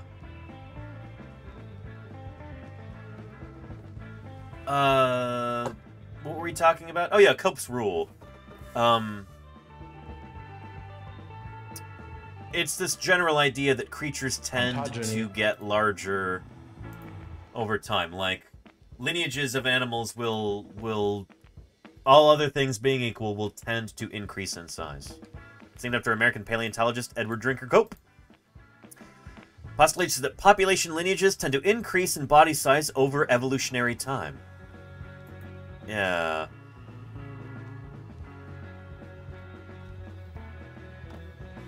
And it generally holds true, maybe just in the sense that, you know, we still argue about this to this day, paleontologists. It's not super true for every lineage. But generally, as a lineage of living things progresses through time, hopefully they're diversifying, as long as they're not going extinct. And as long as you're diversifying and new species are splitting off and evolving, some of them are going to be larger. And so your kind of like average body size will skew larger, just because as diversity increases, your average body size is going to increase too. You might have more small guys, but you're also going to have more big guys. And the more big guys tend to skew the average body mass toward the higher end of the spectrum, if that makes sense. So yeah. But body size is one of those things that seems to be pretty plastic in animals. Individual animals can grow larger or smaller just depending on the availability of resources. And that sort of thing seems to evolve pretty quickly too. So Le Petit is talking about those elephants on Catalina Island off the coast of California. Those dwarf elephants. Yeah. They, those dwarf mammoths. You know, they showed up, these pygmy mammoths, they showed up on the Channel Islands off of California. They swam there. And then as sea levels rose, the island shrank. There wasn't as much food there. And there were no big predators around, so they could afford to be smaller. And with smaller elephants, you can have a greater population size in a small area too. And so they just trended towards smaller size. Body size like that can change pretty quickly, it seems, in evolution. So, here, if we got a little video here, let's check this out. About 30,000 years ago, right here where you were standing, huge Columbian mammoths roamed. They were as tall as 14 feet high and weighed up to 20,000 pounds. That's like more than 3 meters tall. This low, flat... 4 meters tall. Chickens were a lot like little dinosaurs with feathers. I didn't, until I read a book called The Dinosaur Chicken Conspiracy. But apparently the poultry farmers don't want us to know anything about it, so they've hushed it up. Saranlin. That's almost a year. Almost. Cheers, Saranlin. Thank you for your ongoing support. It means a lot to me. The coastal plain was clothed in parkland vegetation, a rich mosaic of grasses, herbaceous plants, shrubs, and trees. Mammoths of this size needed lots of food and water, spending most of every day ranging far distances to fuel their great bulk. Yep. They relied on their exceptional sense of smell to find food. Here on the coastal plain, the mammoths could charming artwork here. I like it. Of vegetation, since it was already heavily grazed by themselves and by other animals. Probably However, droughts, too. Turning toward the ocean, the hungry mammoths could smell something quite different. Here, the consistent onshore winds carried the aroma of abundant grasses and shrubs from the huge mountainous island of Santa Rosa. It was so alluringly close to them, a mere 4 to 5 miles across the sea. It was an easy decision and an easy swim to the island. Elephants are very good swimmers, Are actually. better suited to water than members of the elephant family, with their long snorkel-like trunks and their buoyant masts that can shed the effects of their ponderous pounds. They move so gracefully in the ocean. Once on the island, the population of mammoths increased in numbers, and eventually the food supply became scarce there too. There you go, Casa Dreamer, yeah. And over time, the thick glaciers and ice sheets that covered Canada and northern Asia began to melt. The level of the sea gradually rose, stranding the mammoths and flooding the lowlands of the island. So it becomes an island chain. The island decreased in size and eventually was split into 4 separate islands, the ones we know today. With this decrease in island size, the food supply was ever more limited, especially in times of seasonal shortage. The smaller mammoths that could survive with less food were at an advantage.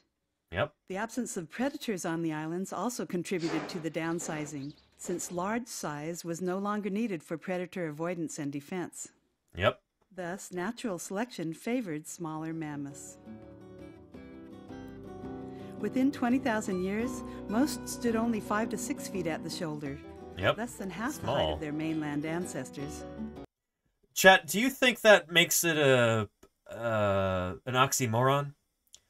I've heard people say that jumbo shrimp is an oxymoron.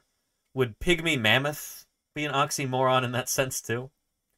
I don't think jumbo shrimp is an oxymoron. Shrimp is not a descriptor of size. It's, you know, I'm sure it's a clade of decapod crustacean. But anyway, what do you think, chat? Weigh in. These small miniature mammoths giant became space a new ants. species, the Channel Islands pygmy mammoth. Yeah. The replica bones that lie before you are the remains of one of these pygmy mammoths. It roamed the islands, feeding on prehistoric grasses, sharing the space with flightless geese and tiny island foxes. Very cool. Then, about 12,800 years ago, along the northern coast of what we now call Santa There you go, Rosa Delta, Island, yeah. this 50-year-old arthritic male came to the end of his journey. Oh. He lay down on his left side and died. The island wind.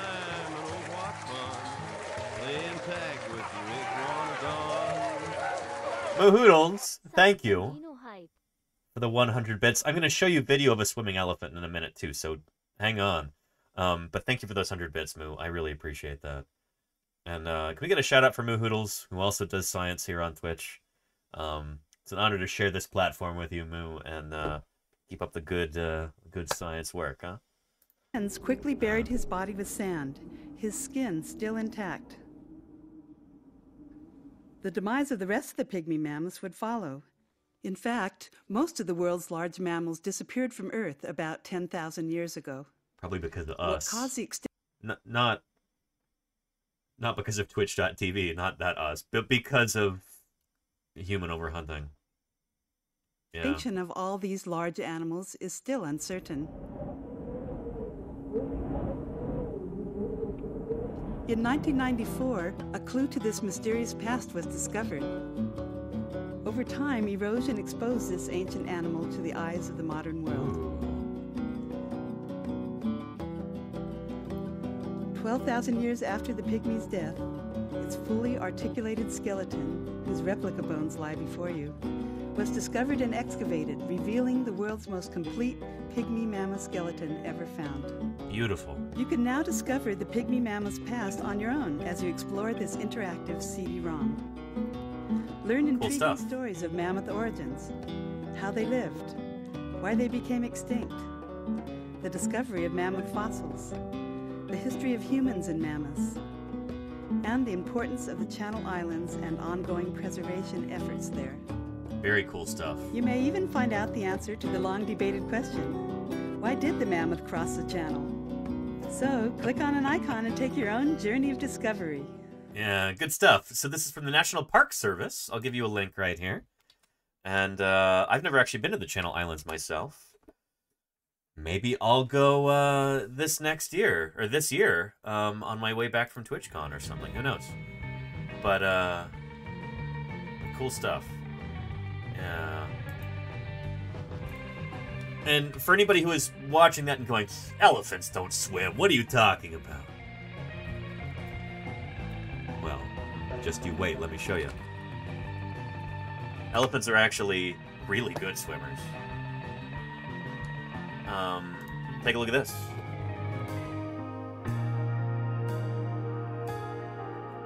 So this is an Asian elephant, which is Elephas maximus, is the genus and species name.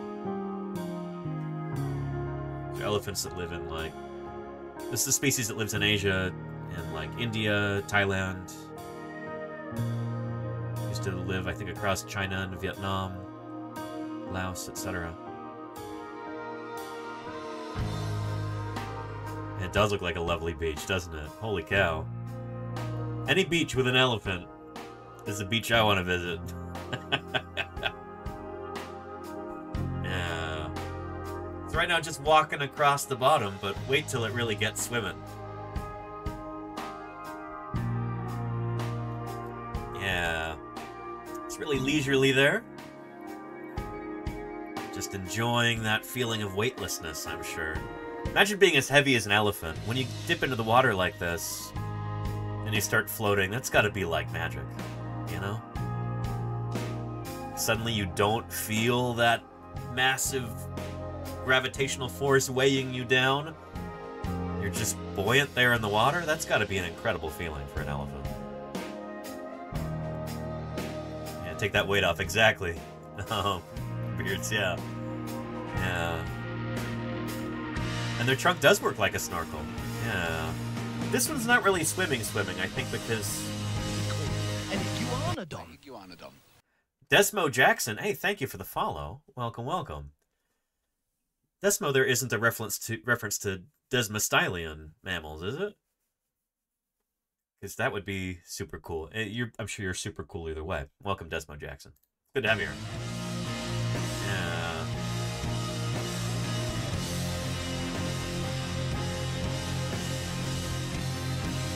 Yeah, can we find footage of a wild elephant swimming, maybe? Just like swimming wild and free? Let's try this. Yeah, there we go.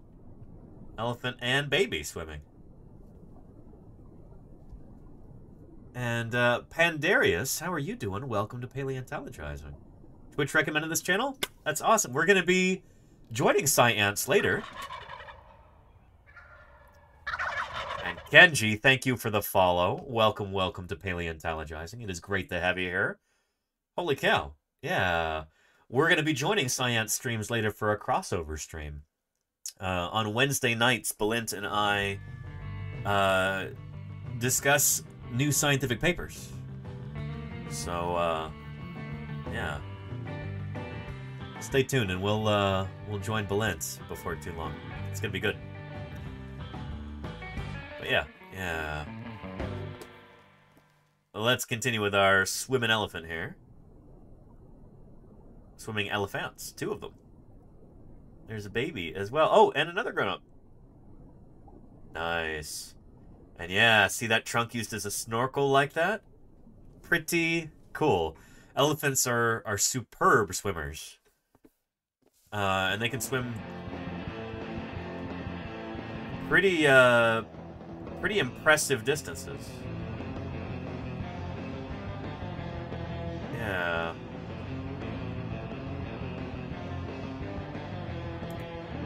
Good stuff. Good stuff.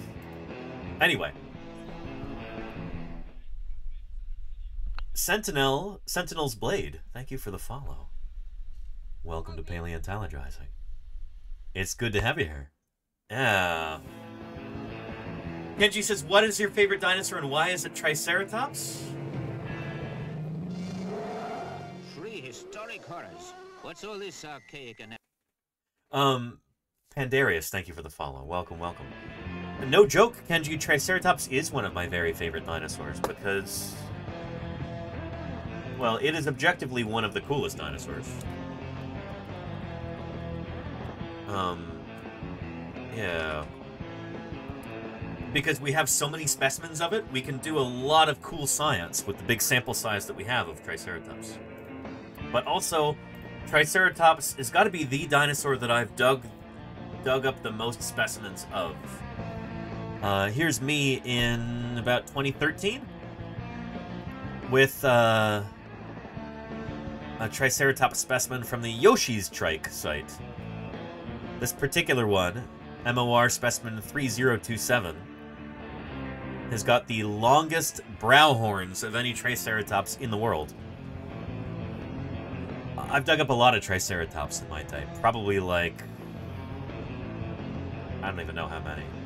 More than a dozen, probably fewer than 50 though, over the years. And man, they're really cool. Triceratops, we understand better than most other dinosaurs. We understand more about Triceratops than almost any other dinosaur.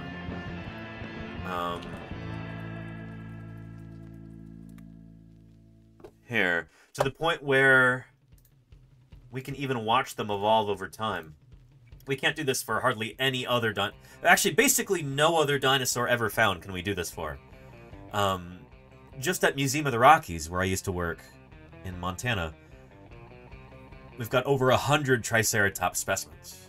And with that sheer number of specimens, as long as you've got good stratigraphic data on them, if you know exactly where they're from in the rock record, if you can place them in this strat column right here, this is roughly 2 million years of time that's represented right here across the lower Hell Creek, the middle Hell Creek formation, the upper Hell Creek formation. Each one of these is a different Triceratops nasal horn, and so we can watch the evolution of their nasal horns from near the bottom of the formation, about 67, 68 million years ago, up to 66 million years ago, at the end of the Cretaceous period. When we see that there's an overall trend in the growth of their nasal horns, from pretty small toward the bottom, to kind of shaped like this, halfway up, to like this at the top. We really can't do this with any other dinosaur. That makes Triceratops really, really special. And, it's a really cool critter. It's one of the reasons I love Triceratops so much. Yeah. And Nell says, would trikes be the Lystrosaurus of their age in the Americas? When I think of Lystrosaurus, I think of surviving and spreading, surviving and radiating after a mass extinction event. Triceratops is kind of the opposite. It was massively common. It's the most common dinosaur in the Hell Creek Formation until the asteroid hits, and then they're gone. So they're everywhere before that, and then they completely disappear. So it's almost the inverse of Lystrosaurus in that sense now. Yeah. But I like the way you think. But they were everywhere, absolutely. Yeah. You can't swing a live cat in the Hell Creek Formation without that cat landing on a Triceratops fossil. They're everywhere in the Hell Creek. Especially in the upper Hell Creek. Yeah. Ungoy says, how many Triceratops species are there? 2. Well, 2 are currently recognized. But,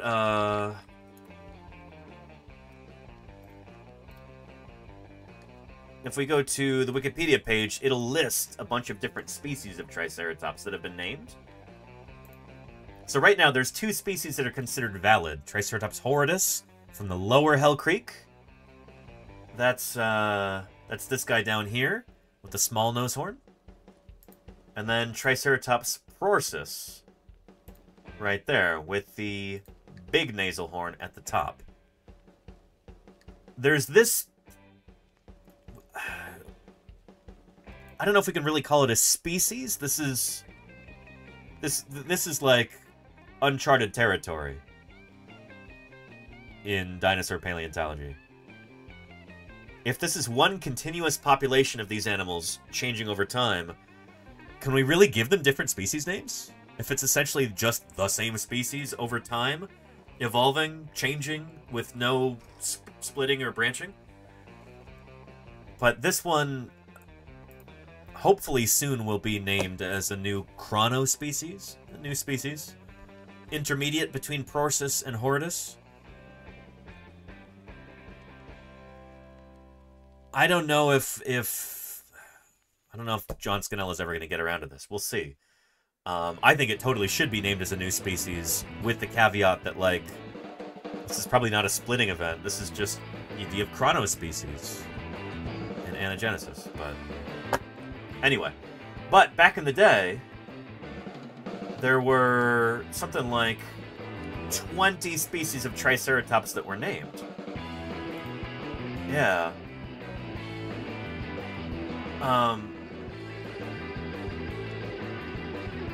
So many different names. Triceratops hatcheri, Triceratops obtusus, Triceratops elatus, Triceratops calicornis, Triceratops eurycephalus, Triceratops serratus, and Triceratops flabellatus.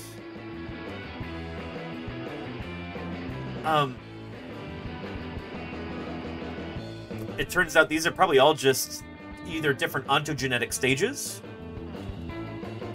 or, you know, different, like, pathological specimens that were injured, or that have been kind of squashed through the fossilization process. Mostly, though, it's what we call ontogeny. So as Triceratops grows and matures, like most dinosaurs, it changed a lot. Ontogeny. To the point where if you were to find a fossil of any one of these different growth stages, you would go, whoa, it looks so different. It must be a new species. Ontogeny.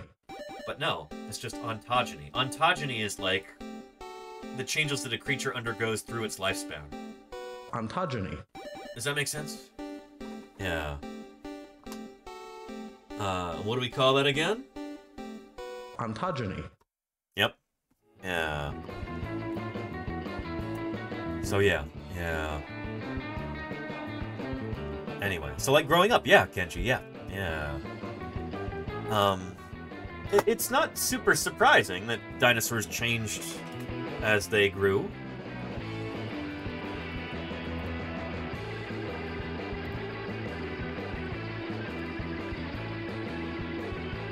Because, I mean, we change a lot as we grow and mature.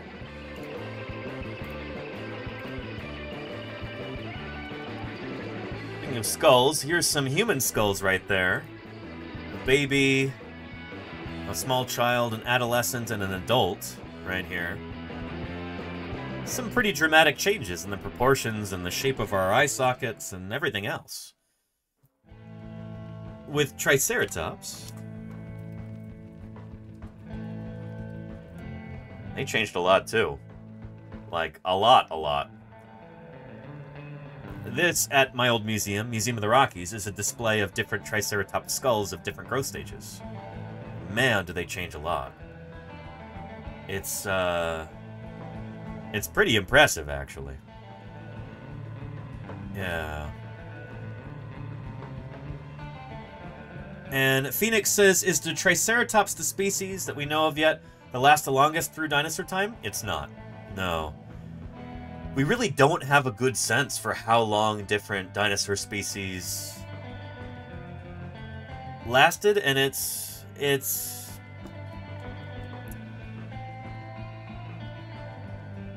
at a certain point you gotta realize that, like,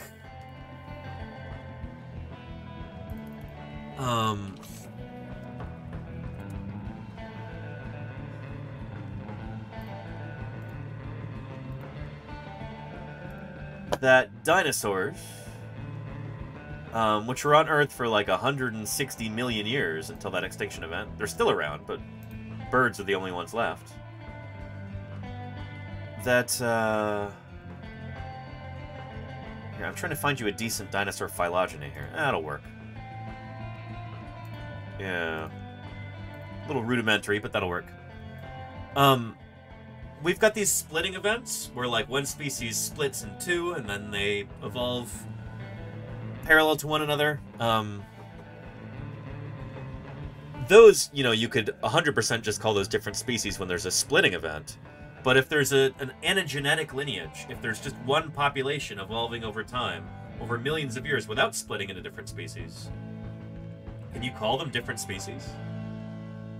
Like, at what point do you draw the line and say, oh yeah, it's a new species right here, but not down here? At what point do you say, oh yeah, the offspring of these parents is a new species, it's a different species from their parents are now? You know, you really can't do that. And that's kind of one of the shortcomings of the species idea. You know, I think a lot of people, especially people in the general public, are used to thinking of species as being real in that sense. Species as being like a discrete, concrete thing. And they're really not. Species are kind of squishy. That's one of the reasons why, like, the findings of old Chucky D, old Charlie Darwin, why those findings were so shocking at the time, as people thought that species were, like, immutable. They were something like created by God and they always stay the same because that's how it is, dagnabbit.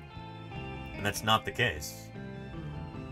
The more we learn about a species, the more we realize that it's kind of a squishy concept, you know?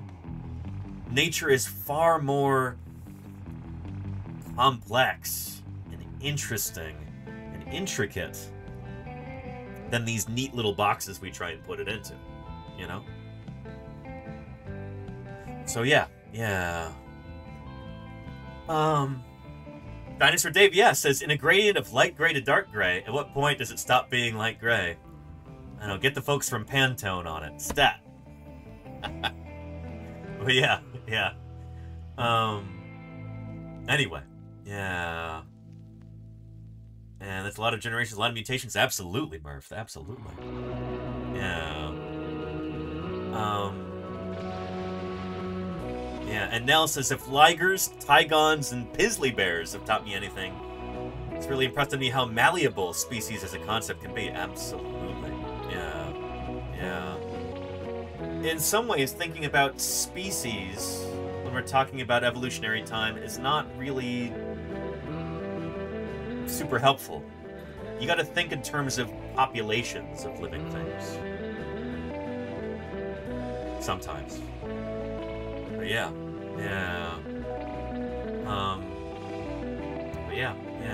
I'm getting a bunch of cool questions here. Which one do I pick? Shoot. Yeah. We're supposed to grow up unless you're a Toys R Us kid. Oh no, Steely Dan. Now I have that song stuck in my head. Oh, I miss Toys R Us. Didn't that get murdered by a private equity firm? Didn't they kill Toys R Us? Poor Jeffrey the giraffe. He was butchered and devoured by the stockholders. Savages. These boardrooms.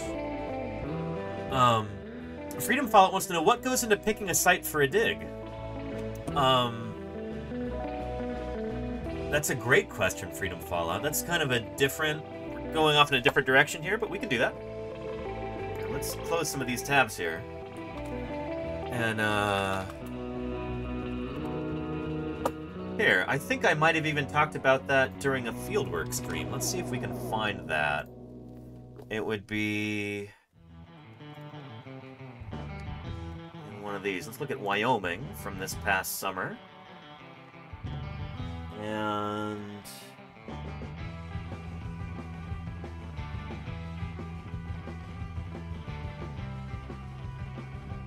let's try this one, maybe.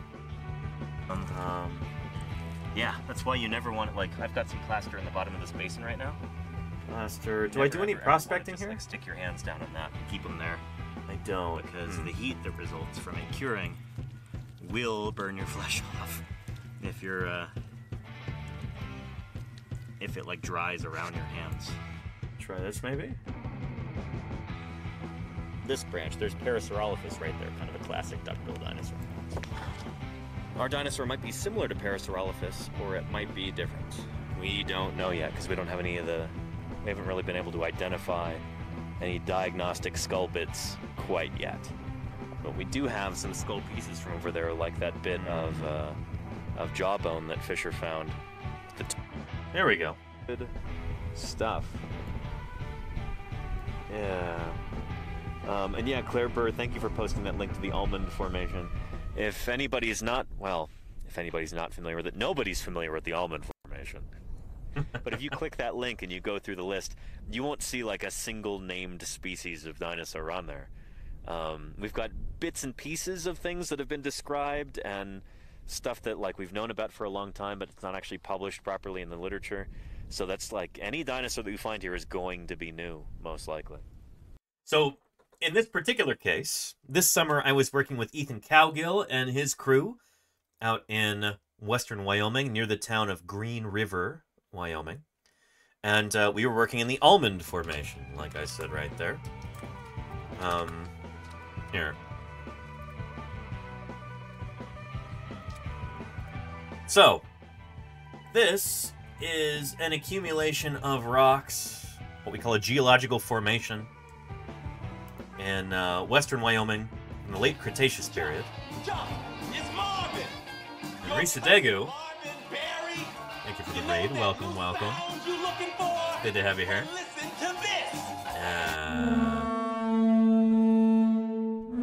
Risa Degu was doing something called Agatha Christie Murder on the Orient Express. Wow. That sounds like one of those first-person shooter games, doesn't it? I hope you won, Risa Degu. I hope you got the whole train full of bad guys hiding behind glowing red barrels and etc.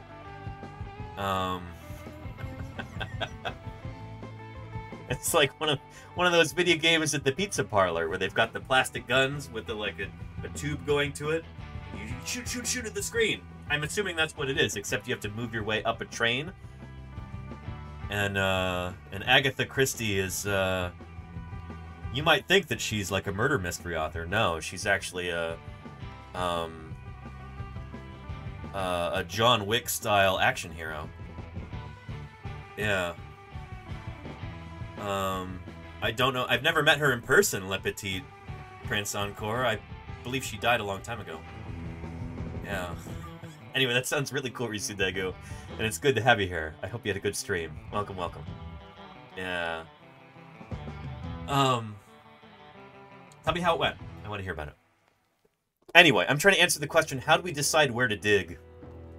How do we decide where to go look for fossils? And I can tell you a story of this past summer.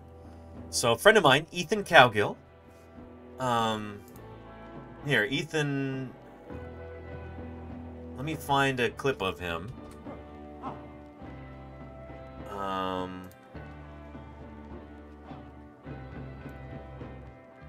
If I had actually saved my VODs from last year, like I do all the time now, or like Claire does for me, thank you, Claire, then this would be a lot easier to find. But, here, let's go back to the beginning, and... Here we go, this is one of my first streams from last summer. Yeah, it was cold then, shoot. Well, it'll take a minute before anybody shows up. No, we're here. We're here. But he really shows up in the chat. Excuse me. But yeah. Okay. Oh. Claire Burr, are you here right now? Claire Burr's one of my... Anyway. Gotta introduce the rest of the crew.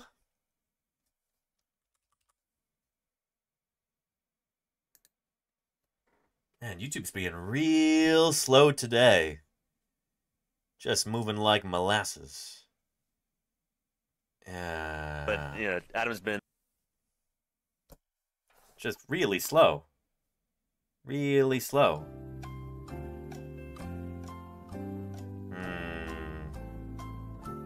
Come on, YouTube. You can do it. You can do it!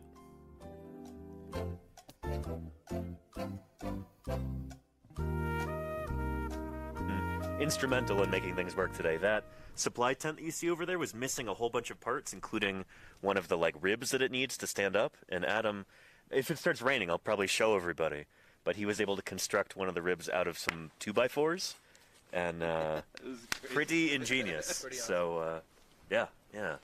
Hi, I'm Fisher McDermott. I'm an undergraduate lab tech at Ohio University, and I do mostly Fisher. preparation work. Mammal guy. Of archosaurs, including a bunch of crocs and then prosauropodamorph. Anyway, we're gonna get to Ethan, and hopefully he'll talk a little bit about. I don't think it's described yet, but it's early Jurassic. Very cool. Very, very cool. Secret. Well, nice. Yeah. So we've got a pretty eclectic crew. Nick Longrich is here too. I'm not sure if he's gonna show up on stream. We've had a long day. He might just be resting now. But yeah. Anyway, we're just hanging out. I might grab something. Did I introduce Ethan earlier? We got lots of important. Oh goodness. Come on, YouTube. Come on. This is not a local internet issue. I've got gig speed internet here, and it's doing just fine. Excellent bitrate. This is totally a YouTube platform issue. Not the Bees says these dudes got some amazing vibes. The Dino Bros. Not everybody here works on dinosaurs, though. Maybe we should go around and introduce ourselves real quick, if you guys are okay with that. Sure. Yeah. Let's do clockwise, I guess. So yeah, Quinn. Quinn Hawkins. I think you guys may have saw me on the stream yesterday. I was Quinn the Fossil Man. Yeah, in chat. Yeah. Yeah, I'm from Buffalo, New York, and yeah, just came out with Ethan. Go look for some Cretaceous fossils and whatnot. Yeah. And it's a good time. Quinn found a turtle today that we're very excited about. So yes. Yeah, we'll talk about that in a bit, probably. Turtle for the ages. Yeah. My name's Ethan. I work at the Utah Geological Survey, and I do a lot of dinosaur digging in the American West. So Ethan is our crew leader here, and will be again this next summer, which we're very excited about. We're gonna have to find some funds and stuff, but I've got a good feeling about this year. Last year, this fieldwork here was almost entirely funded through this community. I want to make that very, very clear here, that this fieldwork would not have happened if it weren't for this paleontologizing Twitch community and the generosity of people in this community. We ran a fundraiser, and holy cow, it was pretty awesome. Anyway, Ethan was the brains behind the operation here. He was looking for a place to, find dinosaurs. He wanted to fill some kind of a gap in our knowledge of Cretaceous dinosaurs in North America. And so he picked this spot, which is, it's actually a really cool story. Often with Danny Anduza here. Yeah. Yeah. Yeah. Oh, and I guess, yeah. I don't know, it'd be nice to make some chapters in this eventually and to talk about almond fieldwork and all of that. But, oh, here we go. That might do it. It's doable. Yeah. I'll totally do that, yeah. Now, everything in camp is set up, all the tools are ready, all the supplies are bought. Mhm. So now it's just time to get down and dirty. Yeah. Do we want to talk about what we found today? Sure. Yeah. So, Nick, who's a professor, a paleo professor, and who's helping us out here, he found what may be parts of a ceratopsian dinosaur skull. Did turn out to be a ceratopsian. Yeah. Plant-eating horned dinosaur closely related to Triceratops. But we're like 5 or 6 million years older than Triceratops, and the horned dinosaur from this place, from the rocks of this age, does not have a name. So it's possible that he found one of the first good specimens, or what may turn out to be one of the first good specimens of a new kind of dinosaur. Yeah. We were talking all about new dinosaurs from this, because there are no dinosaurs named from this formation. Zero. So just about anything that we dig up is going to be new. There's Kishmai, holy cow, thank you for the Ko-Fi support there. Hang on, let me check on this real quick.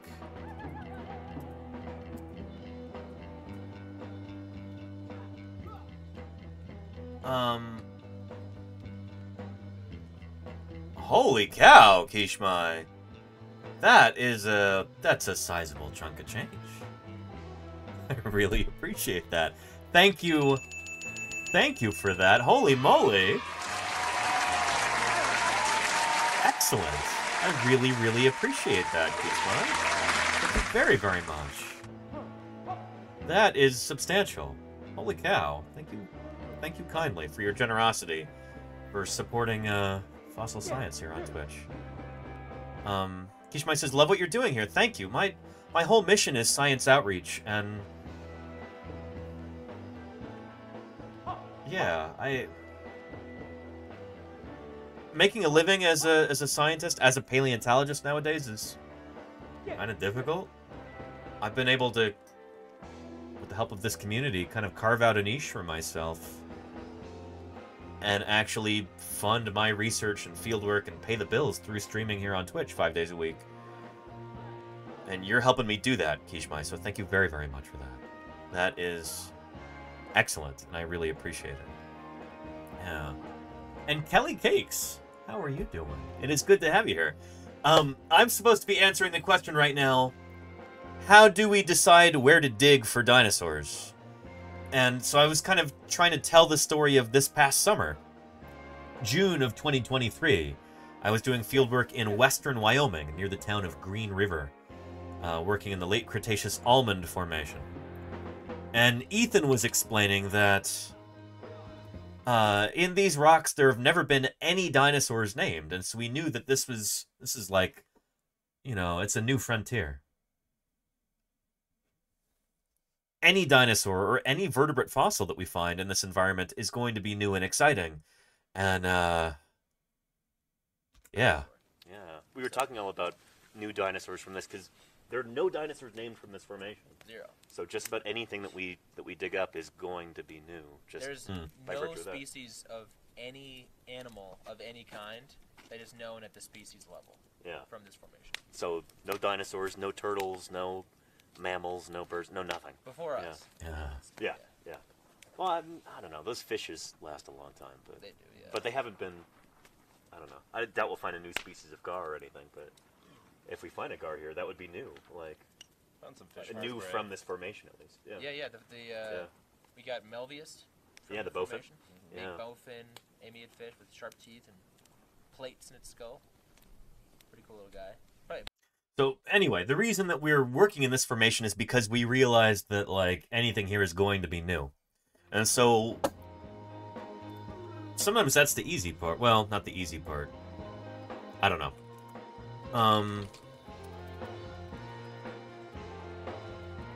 Show you a geologic map of Wyoming. To help illustrate this concept. So, as paleontologists and geologists, we use what we call geological maps a lot in the biz. So this is the state of Wyoming here in the western U.S. And we were kind of over here, near the town of Green River. So each of these different colors right here corresponds to a different time. So rocks that were deposited at different times in Earth history are exposed at different layers and are exposed in different places. So if you're looking for Cretaceous rocks from toward the end of the age of dinosaurs, those almost universally in geological maps are this kind of greenish color. And so everything that you see in green right here is Cretaceous. And so what we do as paleontologists, if we're looking for a particular kind of dinosaur, or we're looking at like filling in a gap in our knowledge, like for a particular time, we got to find where those rocks are actually exposed on the surface. And so often we go to places that we call Badlands. Badlands is kind of a generic term for areas like this where you've got a lot of exposed bedrock. I guess, I don't know. The term Badlands comes from like, well, you can't use it for farming because it's not flat and there's not enough rain to grow crops or anything. So these are Badlands. But the thing is, these are the best lands for finding fossils because there's lots and lots of exposed rock right there on the surface.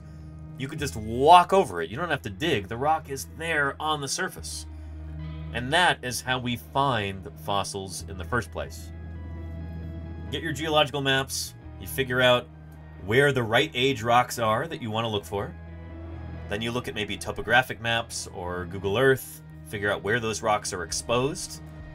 You look at cadastral data too. You got to figure out the land ownership. Make sure you're not tramping over anybody's private land or anything. And then you get your permits together from land agencies like the BLM, the Bureau of Land Management.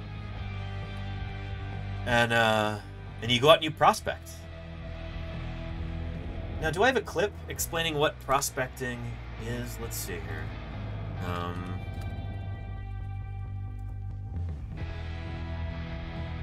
Yeah, let's see here.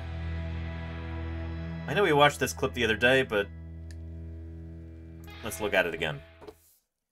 This is paleontologist Jim Jensen of Brigham Young University in Utah. He's working in western Colorado in this clip, and he explains a thing or two. These rock saws there. We used rock saws this summer, too. We never dig until we see dinosaur bone coming out of the ground. Otherwise, we might dig forever and never find a bone. That's really, really important. I think a lot of people think that we just kind of dig in a random spot and hope that we find a dinosaur. That is not how it works. We do what we call prospecting first. You walk along, you look at the ground, you look for little bits of bone that are kind of sticking out, and then you dig in further, and you see if there's more of the critter there. So yeah. Yeah, and firewood was hard to come by out there, Timmer's Crutch. Yeah. And Sentinel's Blade says, do you plan on returning to this dig site to find more dinosaurs your ceratopsian lived alongside? Yes, and we're going to try and get, Ethan might already have, actually, an excavation permit for that ceratopsian site so that we can find more of that ceratopsian.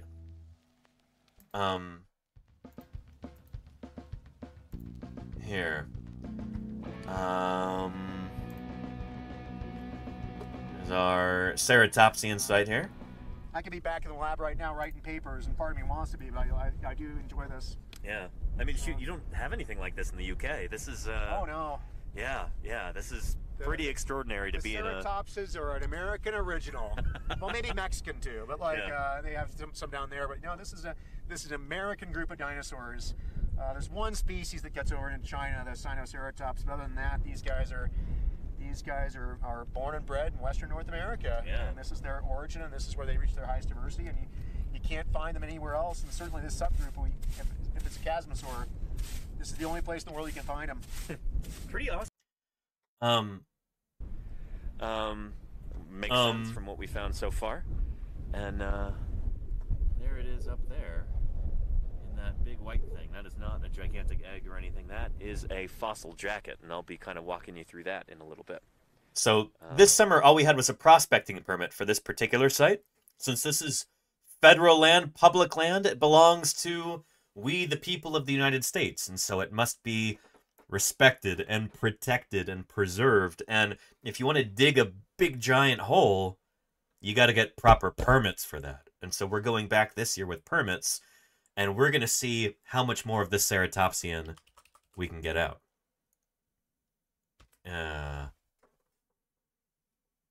Anyway. Come on, play. Here in Wyoming. The Almond Formation doesn't... Anyway. Yeah, good stuff. So we're here in the late Cretaceous Almond Formation. So maybe you've heard of the Hell Creek Formation, or the Morrison Formation, or maybe the Lance Formation. Le Petit Prince? The Almond Formation doesn't get nearly as much attention. The name America comes from Amerigo Vespucci. In the Almond Formation. It was an Italian about 73 million years old here in these rocks. From kind of the shores of the western interior seaway, when there was a shallow tropical sea that cut through the central, the center of the continent of North America. Kind of cut the continent in two. So we were basically on the east coast of the western subcontinent here. So these are...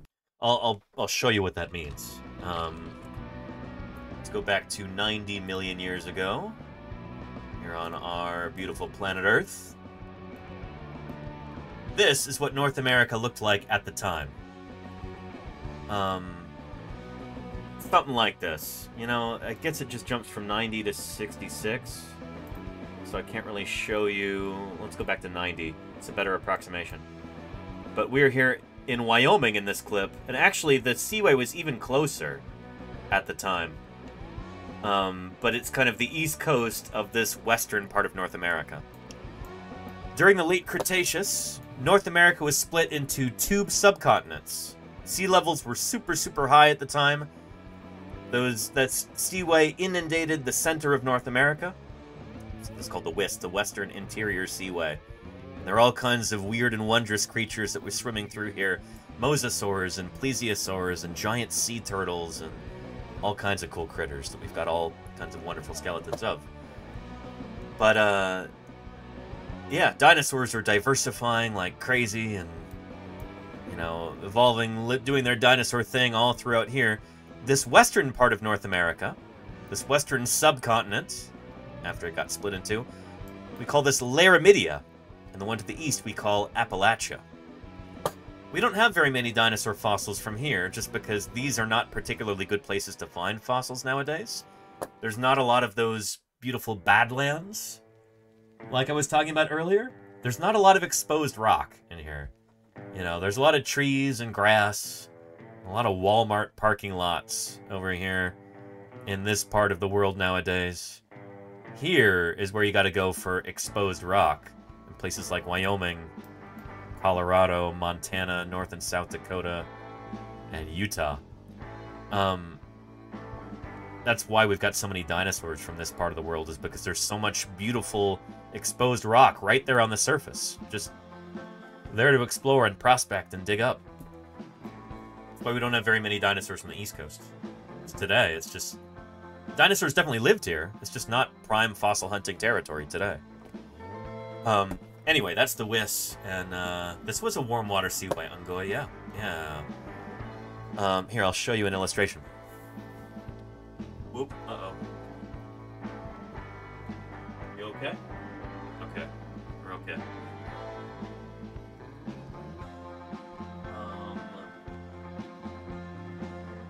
Here we go. This is a wonderful book by Ray Troll, Planet Ocean. Brad Mattson and Ray Troll, rather. But there is a lovely kind of folksy illustration of this. The Niobrara Seaway and the creatures that lived in it. Yeah. Well, here's just some of the mosasaurs, giant marine lizards that lived in this warm, shallow inland sea. Tylosaurus, Cleidastes, Platycarpus. All these lived in Kansas. Know your Kansas mosasaurs, bub. Yeah. Now the illustration I'm trying to find for you is... Well, that's pretty decent. The Great Western Interior Seaway of North America. Yeah, good stuff.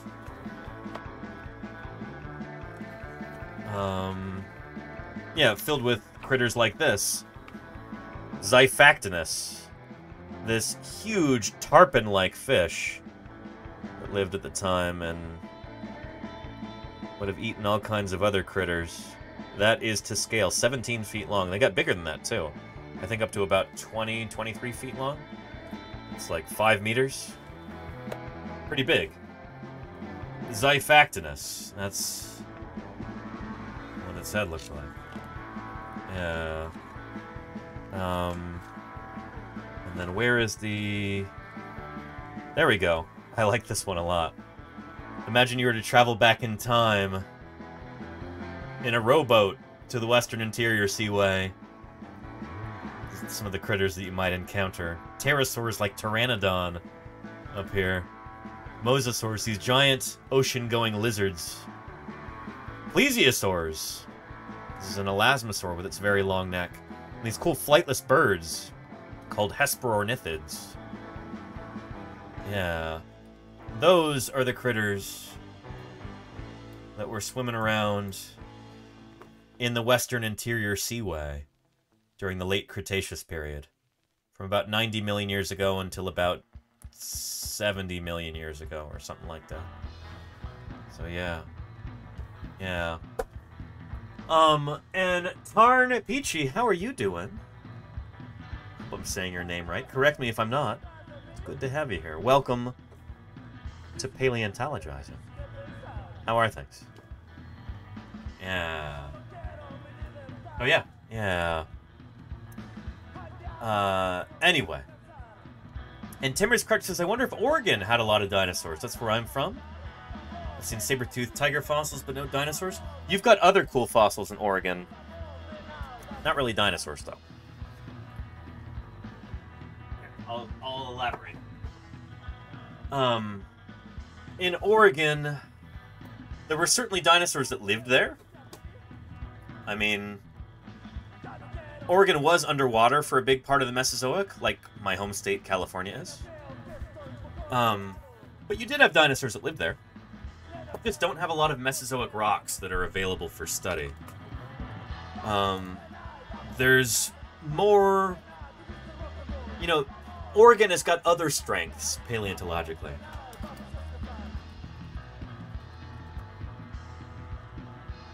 Like, for instance, the John Day fossil beds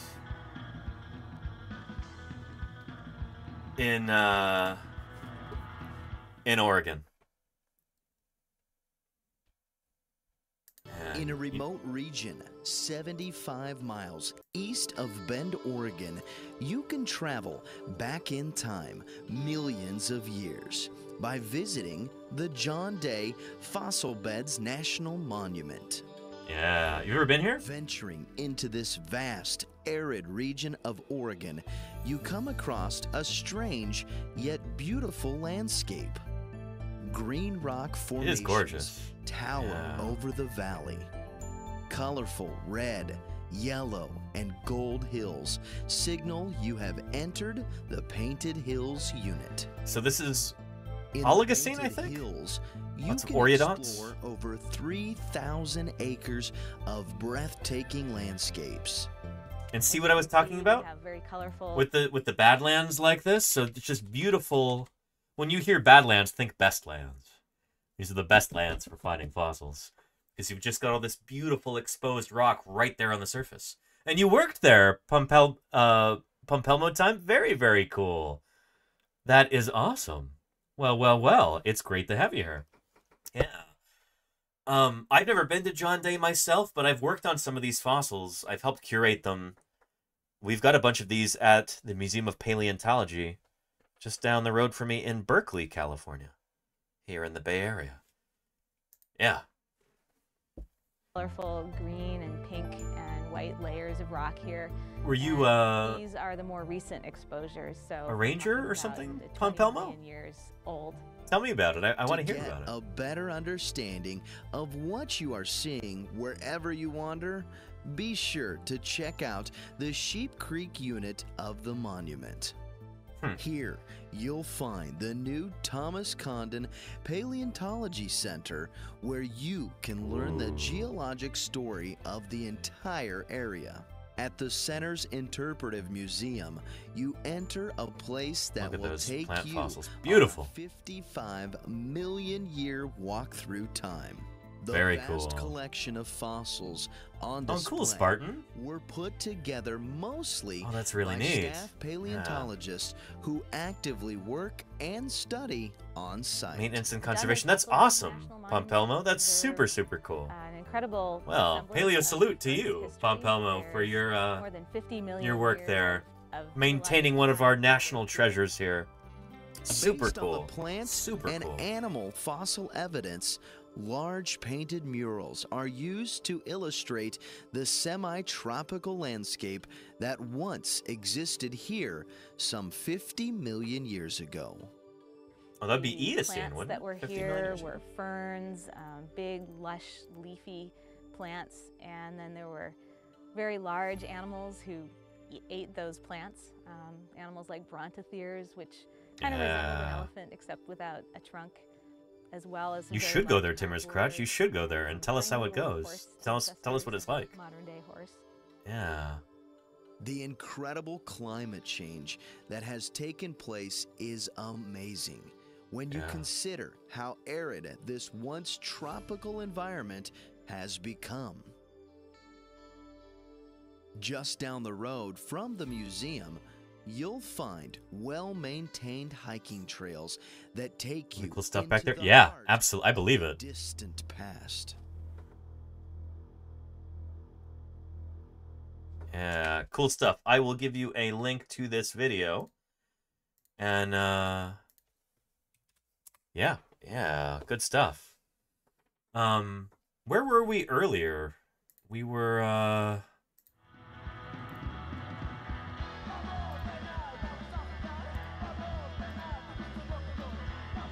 oh yeah, why don't I get back to this? I'm so excited. I just got a text message from Ethan yesterday before stream, and we are set to be back at this place in Wyoming at like the beginning of June this year. Like, that's only like 5 months from now. I am super excited. Holy cow. Be like, you know, near shore environments. It's terrestrial, but yeah, be like deltaic environments, so like deltas, rivers. Oh, and Patrick Crusader, I could talk about that for multiple entire streams. That's the thing. They're not really considering heterochrony. So, like, how ontogeny evolves over time. We would expect to find young Torosaurus from a low down in section, and then if we're right about this and there is pedomorphosis going on, then Torosaurus morphs are going to become less and less common as you move up through section, as this, you know, as this lineage becomes increasingly pedomorphic. But anyway, that's a discussion for another time. Holy cow. Yeah, it's cool that you're reading about that, though. Absolutely. Lakes, streams, that kind of thing. Just right there on the edge of the continent before you get to that shallow, warm sea in the middle. It's all. And Le Petit, what are the large predators of the Triceratops era from the very end of the Cretaceous in North America, the Maastrichtian? Pretty much just T-Rex, on land at least. T-Rex was the big dinosaur predator at the time. There really aren't any other ones, just T-Rex. Kinds of different dinosaurs were living and dying through here, and leaving their bones for us to find. Cool thing about the Almond Formation is that it's so understudied, and so just about anything that we find in here is going to be new, including this dinosaur. Probably going to be new. It'd honestly be very surprising if it were not new, because this is a slice of time and place, geographically and temporally. This is all going to be new, so it should be a whole different group of dinosaurs that that nobody's ever found before. So yeah. Anyway, good to see everybody. What do we think would be close in comparison to Tarzan? That's hard to say. It might be kind of like Anchiceratops, but again, don't quote me on that. We don't know. We won't know until we get this thing into the laboratory, but and you know, get it cleaned and studied. It is actually being cleaned and studied right now as we speak at the museum in Pittsburgh, if I remember correctly. It's traveled all the way from Wyoming to Pittsburgh, Pennsylvania, where the Carnegie Museum is currently working on it. Exciting stuff. Exciting stuff. Ontogeny. Yeah, and oh, and thank you, Dr. Tara. Yeah, Paleonews new theropods from... I saw that earlier. Tom Holtz was posting this on Twitter. Yeah. And new stegosaur. That's news to me. This must have just dropped today. Just in the last few hours, actually. Yeah. A new stegosaur, Yan Beilong ultimus. Oh, cool. Oh, boy. Oh, boy. We'll probably cover this on Monday, I think, after I get access to the paper, because I got to email these authors and see if I can get this paper, because it's closed access, unfortunately. I don't have access to the Journal of Historical Biology, but cool stuff. Yeah. From the late early Cretaceous, this would be one of the youngest of the stegosaurs. One of the most recent in time before they go extinct. This is cool. This is cool. Oh yeah. Yeah. Anyway, oh, and hello, sweetie pie. Hello, sweetie. Hey. You want to come up here? Yeah.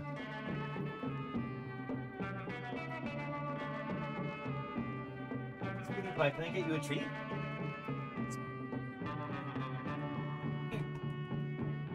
Look. Ooh, you know that sound. Come here. Hey.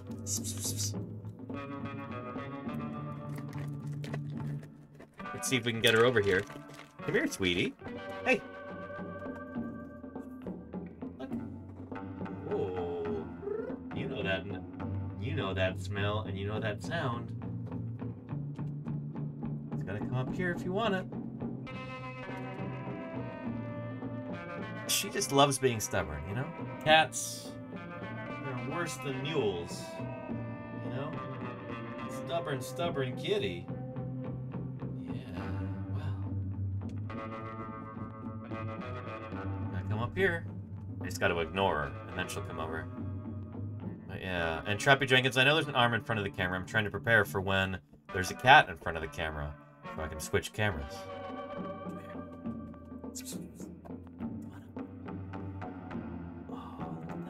Oh. Oh, you should see this, chat. She's rearing up on her hind legs like a sauropod dinosaur. Super cute. Super cute, sweetie. Well, we'll see if she,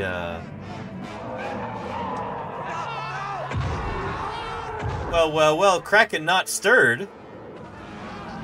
How are you doing? Welcome to Paleontologizing. Invaders are about to get flattened by dinosaur content. Oh, and there we go. Hello, sweetie. Well, Kraken not stirred. Welcome to Paleontologizing. It's good to have you here. We are being audited by our landlord at the moment. One of our landlords. Sweetie Pie. Hey, look, sweetie. It's right here. There you go. Yeah, there you go. Good girl, sweetie. Yeah. And a fluffy ball, how are you doing? We've got a fluffy ball of our own right here. Sweetie Pie. Let me get you another treat. How's that sound? Kraken not stirred, how did your stream go? I hope it was really, really good. Here, have one of those, sweetie. If the situation called for still more protection, he simply grew spears which projected from his body armor. And Mark Rides, thank you for the follow. Welcome, welcome. It is good to have you here. Yeah. Oh, sweetie pie. The world's first armored tank, you might say. And, the trunk is completely covered with thin, bony plates. Molant's Night, thank you for the follow. Welcome to Paleontologizing. This is not me talking. Your Honor, I'm not a cat. I'm actually over here. Hi, sweetie. How are you doing? You rated in just as my landlord rated in, Ms. Sweetie Pie. Look at her. Look at you, Sweetie Pie. Yeah. Oh. I'm so glad you let me live here, sweetie. Yeah. Oh, and there she goes. Well. Kraken Not Stirred and Raiders, welcome to Paleontologizing. My name is Danny Anduza. I'm a dinosaur paleontologist, and I'm here on Twitch trying to do some good old-fashioned science outreach. That means talking about fossils, talking about fossil science, talking about the history of life on our incredible planet Earth and what it means to all of us. How knowledge of fossil science can enrich our everyday lives and increase our understanding of the world around us. So yeah, would you like to see a quick welcome video? To help introduce you to the channel and tell you what this is all about? Because I'd be happy to play one for you. Give me a 1 in the chat if you'd like to see a welcome video. And that will call forth our good friend previously recorded, Danny. Alright, we're getting some 1s here. We're getting some 1s. Nice. Especially from our new folks. This is excellent. Well, some of you who have seen one of the welcome videos before, maybe you haven't seen this one in particular before, because I've got multiple and I'm working on more. hang on, goodness. Previously recorded Danny stars in these videos, and he is very eager to take center stage. But he's going to tell you a little bit about who I am, what in the world a paleontologist is doing here on Twitch, and all that good stuff. So without further ado, previously recorded Danny, it's your time. Take it away. Well, thanks, present day Danny. Well, if you're new here, then welcome to Paleontologizing. You might be wondering to yourself, where's the video games? Well, my name's Danny Anduza, and I'm a paleontologist. I don't really do too much in the way of video games, I guess. I work on dinosaurs.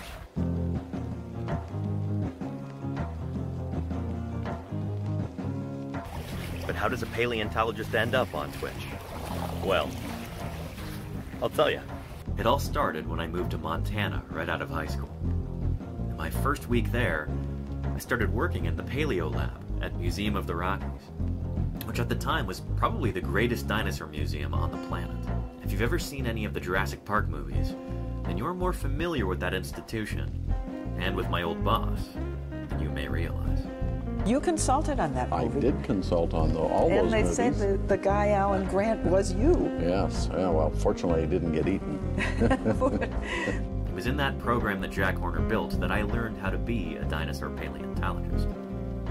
I learned a lot of that from Jack Horner's last graduate student, this guy, Denver Fowler, who would go on to become curator of the Badlands Dinosaur Museum in North Dakota. Under Denver, I did nearly a decade's worth of fieldwork, digging at hundreds of sites in the Upper Cretaceous, excavating literally hundreds of dinosaurs. Here's just a few highlights. In 2012, I discovered the world's oldest specimen of Chasmosaurus, hopefully soon to be published as a new species. In 2017, we dug up a brand new ankylosaur. Montana's news leader. 5 paleontologists are excavating what looks to likely be a new species of armored dinosaur. So we found its head, we found parts of its armor and plates, and so it should be a new species. I've also been lucky enough to help collect another very important specimen, the world's smallest and youngest Tyrannosaurus rex. And much like my fieldwork, my research is also centered on dinosaurs. Some of that deals with new genera and species, like this guy, Churarchuncus, a bizarre little theropod from the very end of the age of dinosaurs, who was just published in July of 2020. I've got a few studies in the works right now, some of them focusing on dinosaur biogeography, and some others on behavioral functional morphology, basically looking at bizarre features of dinosaur skeletal anatomy and trying to figure out why those features evolved. And one of my current projects involves spinosaurs. But I can't really talk about that until it's closer to publication, so don't ask me about it yet. Anyway, let's get back to how I ended up on Twitch. A couple years ago, things were definitely on the decline in Montana, so I packed up and moved back to the West Coast. And I have been so much happier here. I've also realized that I have very little patience for the soul-deadening bureaucracy within academia. So for the time being anyway, I've moved my career in a different direction. And lucky for me, it happens to pay a lot better too. I kind of stumbled my way into a job in early childhood education. I get to make a real difference in kids' lives and help instill a love of nature and a burning curiosity for the world around them. Then coronavirus descended, and the school shut its doors. But I wasn't about to let a global pandemic stop me and my students. We just moved online. 1, 2, 3. I love digging in the dirt with just a pick and brush. Finding fossils is my aim, and so I'm never in a rush, because the treasures that I see are rare and ancient things, like velociraptors' jumps or Archaeopteryx's wings, and all the kids who wanna see them lining up at our museum. I am a paleontologist. That's who I am, that's who I am, that's who I am. I am a paleontologist. That's who I am, that's who I am, that's who I am. That's who I am. That's who I am. That's who I am. That's who I am. That's who I am. That's who I am.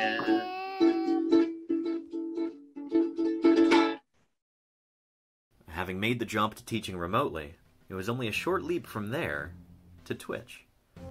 I started streaming in May of 2020, and it's been tremendously rewarding. Now, it's my belief that any good scientist should also be a public servant.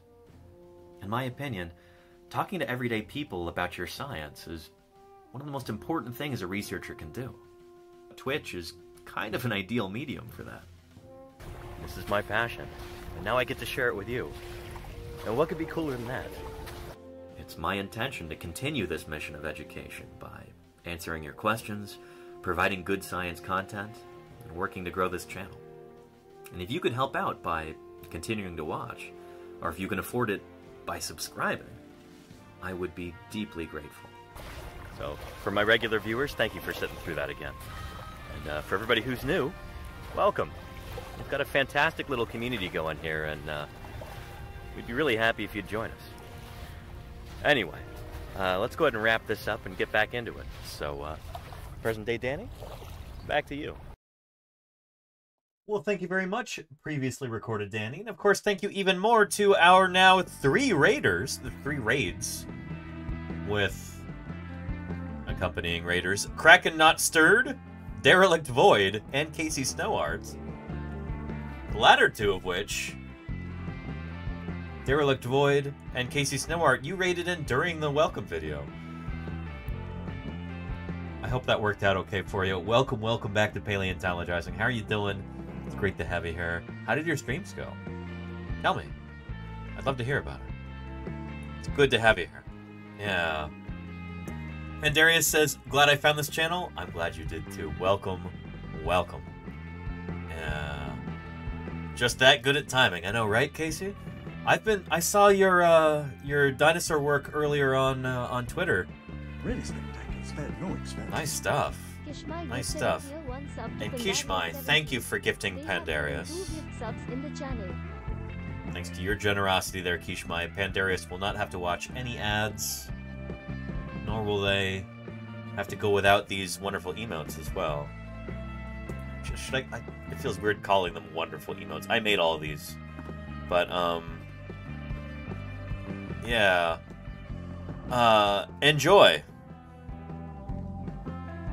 Pandarius, and thank you, Kishmai, for that support. I really appreciate it. Look, we are now 40% of the way to our sub goal, and we're only like 60% through the week. Oh no, hang on. We're 80%. What did I say? 40? I meant 80% of the way to our sub goal, and we're only 60% through the week. Thank you, Kishmai, for that support. I really appreciate it. Math. Yeah, you know, I'm not a mathematician. Darn it, I'm a paleontologist. So, yeah. Made a bizarre cassowary peacock pachycephalosaur at the end of stream, and I figured it was time to call it. That does... If it was intentional, that sounds like fun. If it wasn't, I'm sure it was still fun. But maybe a bit more unexpected.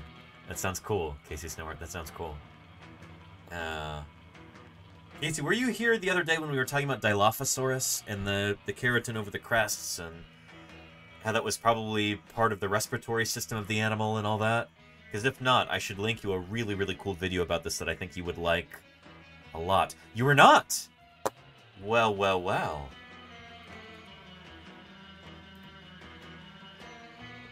Holy cow, are you in for a treat? Holy cow.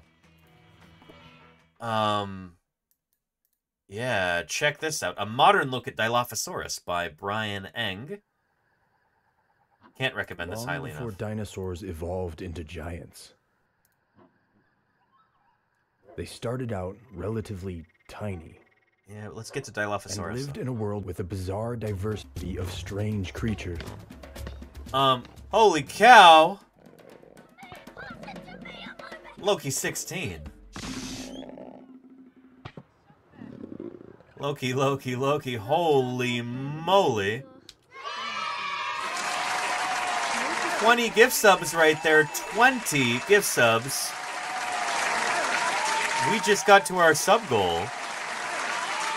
That is extraordinary. And it's only Wednesday. Thank you so much, Loki. Holy cow, do I appreciate that support. And there's 20 people in chat who are probably jumping up and down right now.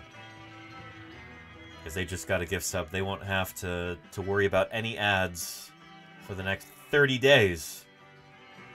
20 times 30, that's 600. There's some math for you there, chat. That is 600 ad-free days that you have just awarded to this community through your generosity there, Loki.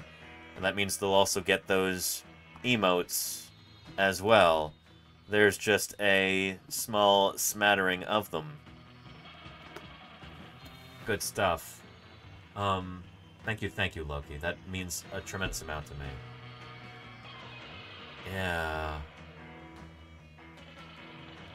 And there you go, Mark Rides. That is actually what I was referencing. I don't know a lot about Star Trek, but I know that. Yeah. Guy whose nickname is Bones. I can relate. I work on bones. Paleontologist. Yeah. Anywho. Thank you, Loki. I really, really appreciate that. That is stellar. It really is. Thank you very, very much. Oof. Good stuff. Good stuff. And now, yeah, Dilophosaurus, here.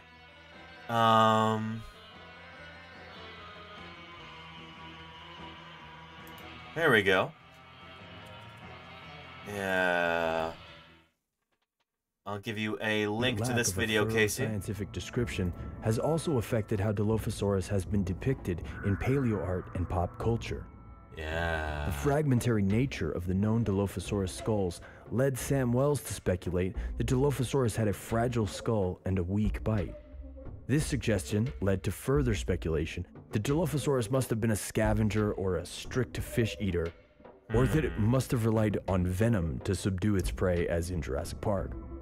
In order to better understand Dilophosaurus' skull and biology, I collaborated with Adam on creating a rigorous skull reconstruction. The first skull reconstruction of Dilophosaurus to take all of the known skull material into account, while also considering its three-dimensional structure for a living 3D life reconstruction to be featured in the museum exhibit videos at the St. George Dinosaur Discovery Site in St. George, Utah. Awesome. This in-depth analysis of all of the known Dilophosaurus skull material quickly made it clear that all of those earlier speculations about Dilophosaurus' biology are completely unfounded. You want to make it move its jaw for the camera? That's actually a really impressive muscle attachment area. Yeah. I actually helped work on this specimen. This is the holotype or paratype, I'm not exactly sure, but this is like the best Dilophosaurus skull in the entire world, and it's one of only like 3.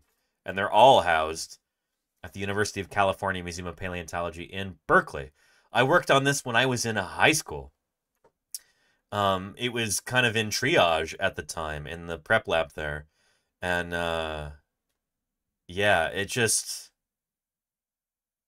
an incredibly delicate specimen, and I was so lucky to be able to work on this. Or herbivores had as many as 2,000 teeth in their jaws at one time. Happiest Collie. Birds are Dinos 3. Thank you, Happiest Collie, for the 39 months of support.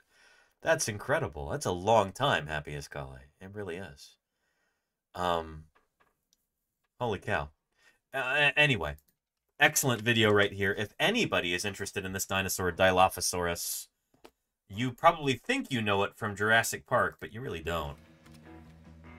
I'm here to tell you that the depiction of that animal in that movie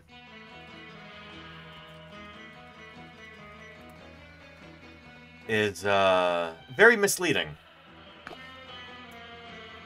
So on the left there, you've got the Jurassic Park Dilophosaurus. And then on the right, you've got the actual size of the animal, according to the fossils that we have. Yeah, this was a big animal. I mean, Yeah. Yeah. Anyway, if you would like to bring your idea of Dilophosaurus into the 21st century, check out that video that I just posted the link of in chat. Yeah. Yeah. The irony of the Jurassic Park Dilophosaurus is that it's one of the very few dinosaurs needed to display bright colors. Yeah, Beards, that's a good point, actually. A lot of dinosaurs probably would have been very brightly colored, like Dilophosaurus. There's Brian Eng's Dilophosaurus right there. You don't evolve big, crazy crests like Dilophosaurus without having some kind of bright, showy coloration, like in this depiction right here. Or there's another really excellent one right there. Yeah. One of my favorite depictions of Dilophosaurus is one by Larry Felder in the book In the Presence of Dinosaurs. Let me show you that. Here we go. Yeah, excellent book. Excellent book. In the Presence of Dinosaurs. Top-notch stuff.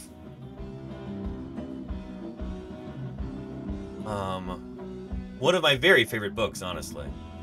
The artwork in this is stellar. And it's one of those books that depicts dinosaurs, you know, as they would have actually been in life. Not as monsters or dragons or anything like that, but as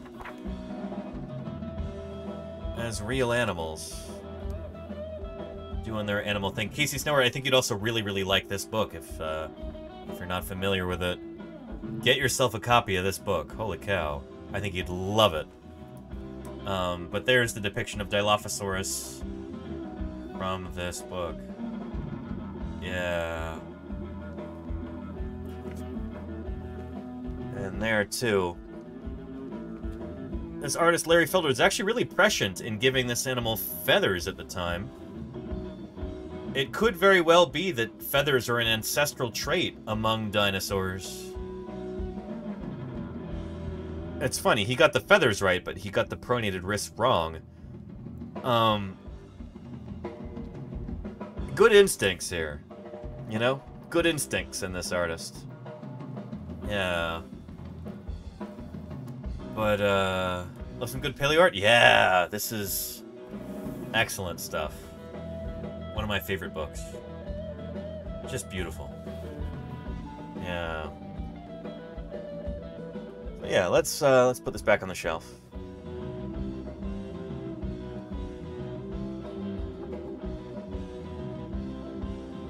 Yeah. Anywho. That gives the history of life its very quirky, fortuitous, chancy character. We are literally here only because of the good fortune of dinosaur extinction. 7 months of great streaming. And thank you, Will62. Holy cow, Will62. Thank you, thank you. Let's protect that ongoing support. If they're removed, America loses them forever. And Mark Rides, thank you for that tier 1 sub right there. That is excellent. That's a first-time sub right there, but a recurring sub, and I really appreciate it, Mark Rides.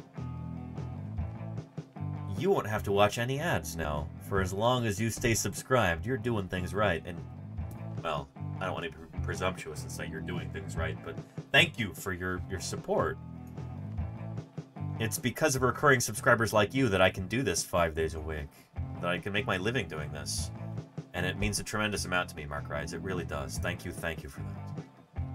Enjoy the emotes, by the way. Yeah. Good stuff.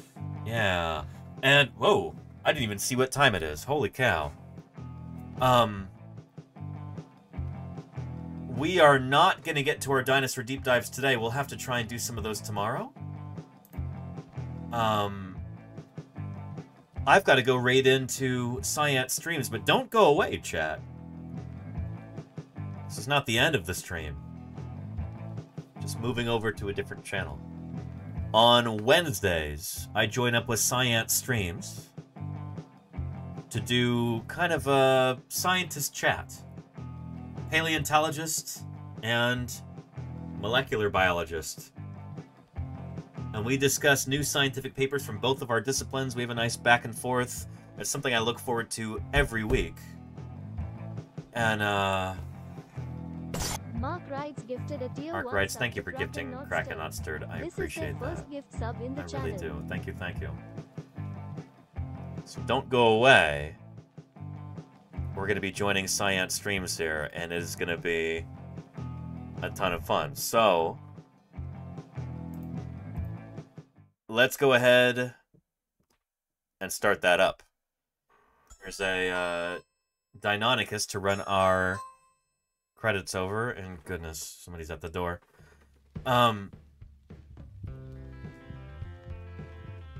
Yeah, and let's see. And I'm glad you like those Wednesday crossovers, Tommy Ploticus. I do too.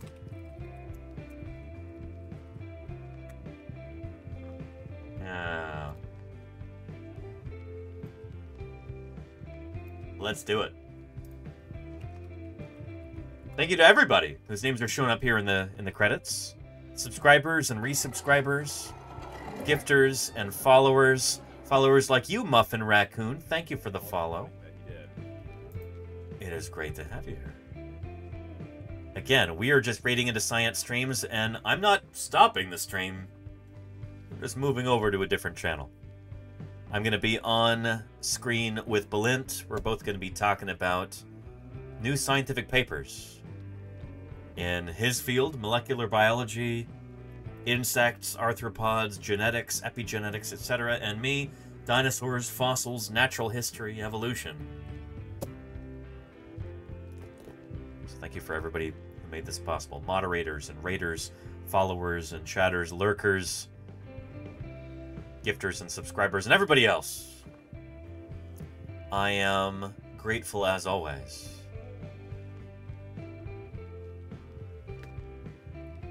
Let's go see what Science Streams is up to, and let's go do a collab stream over there. See you there, everybody. See you there.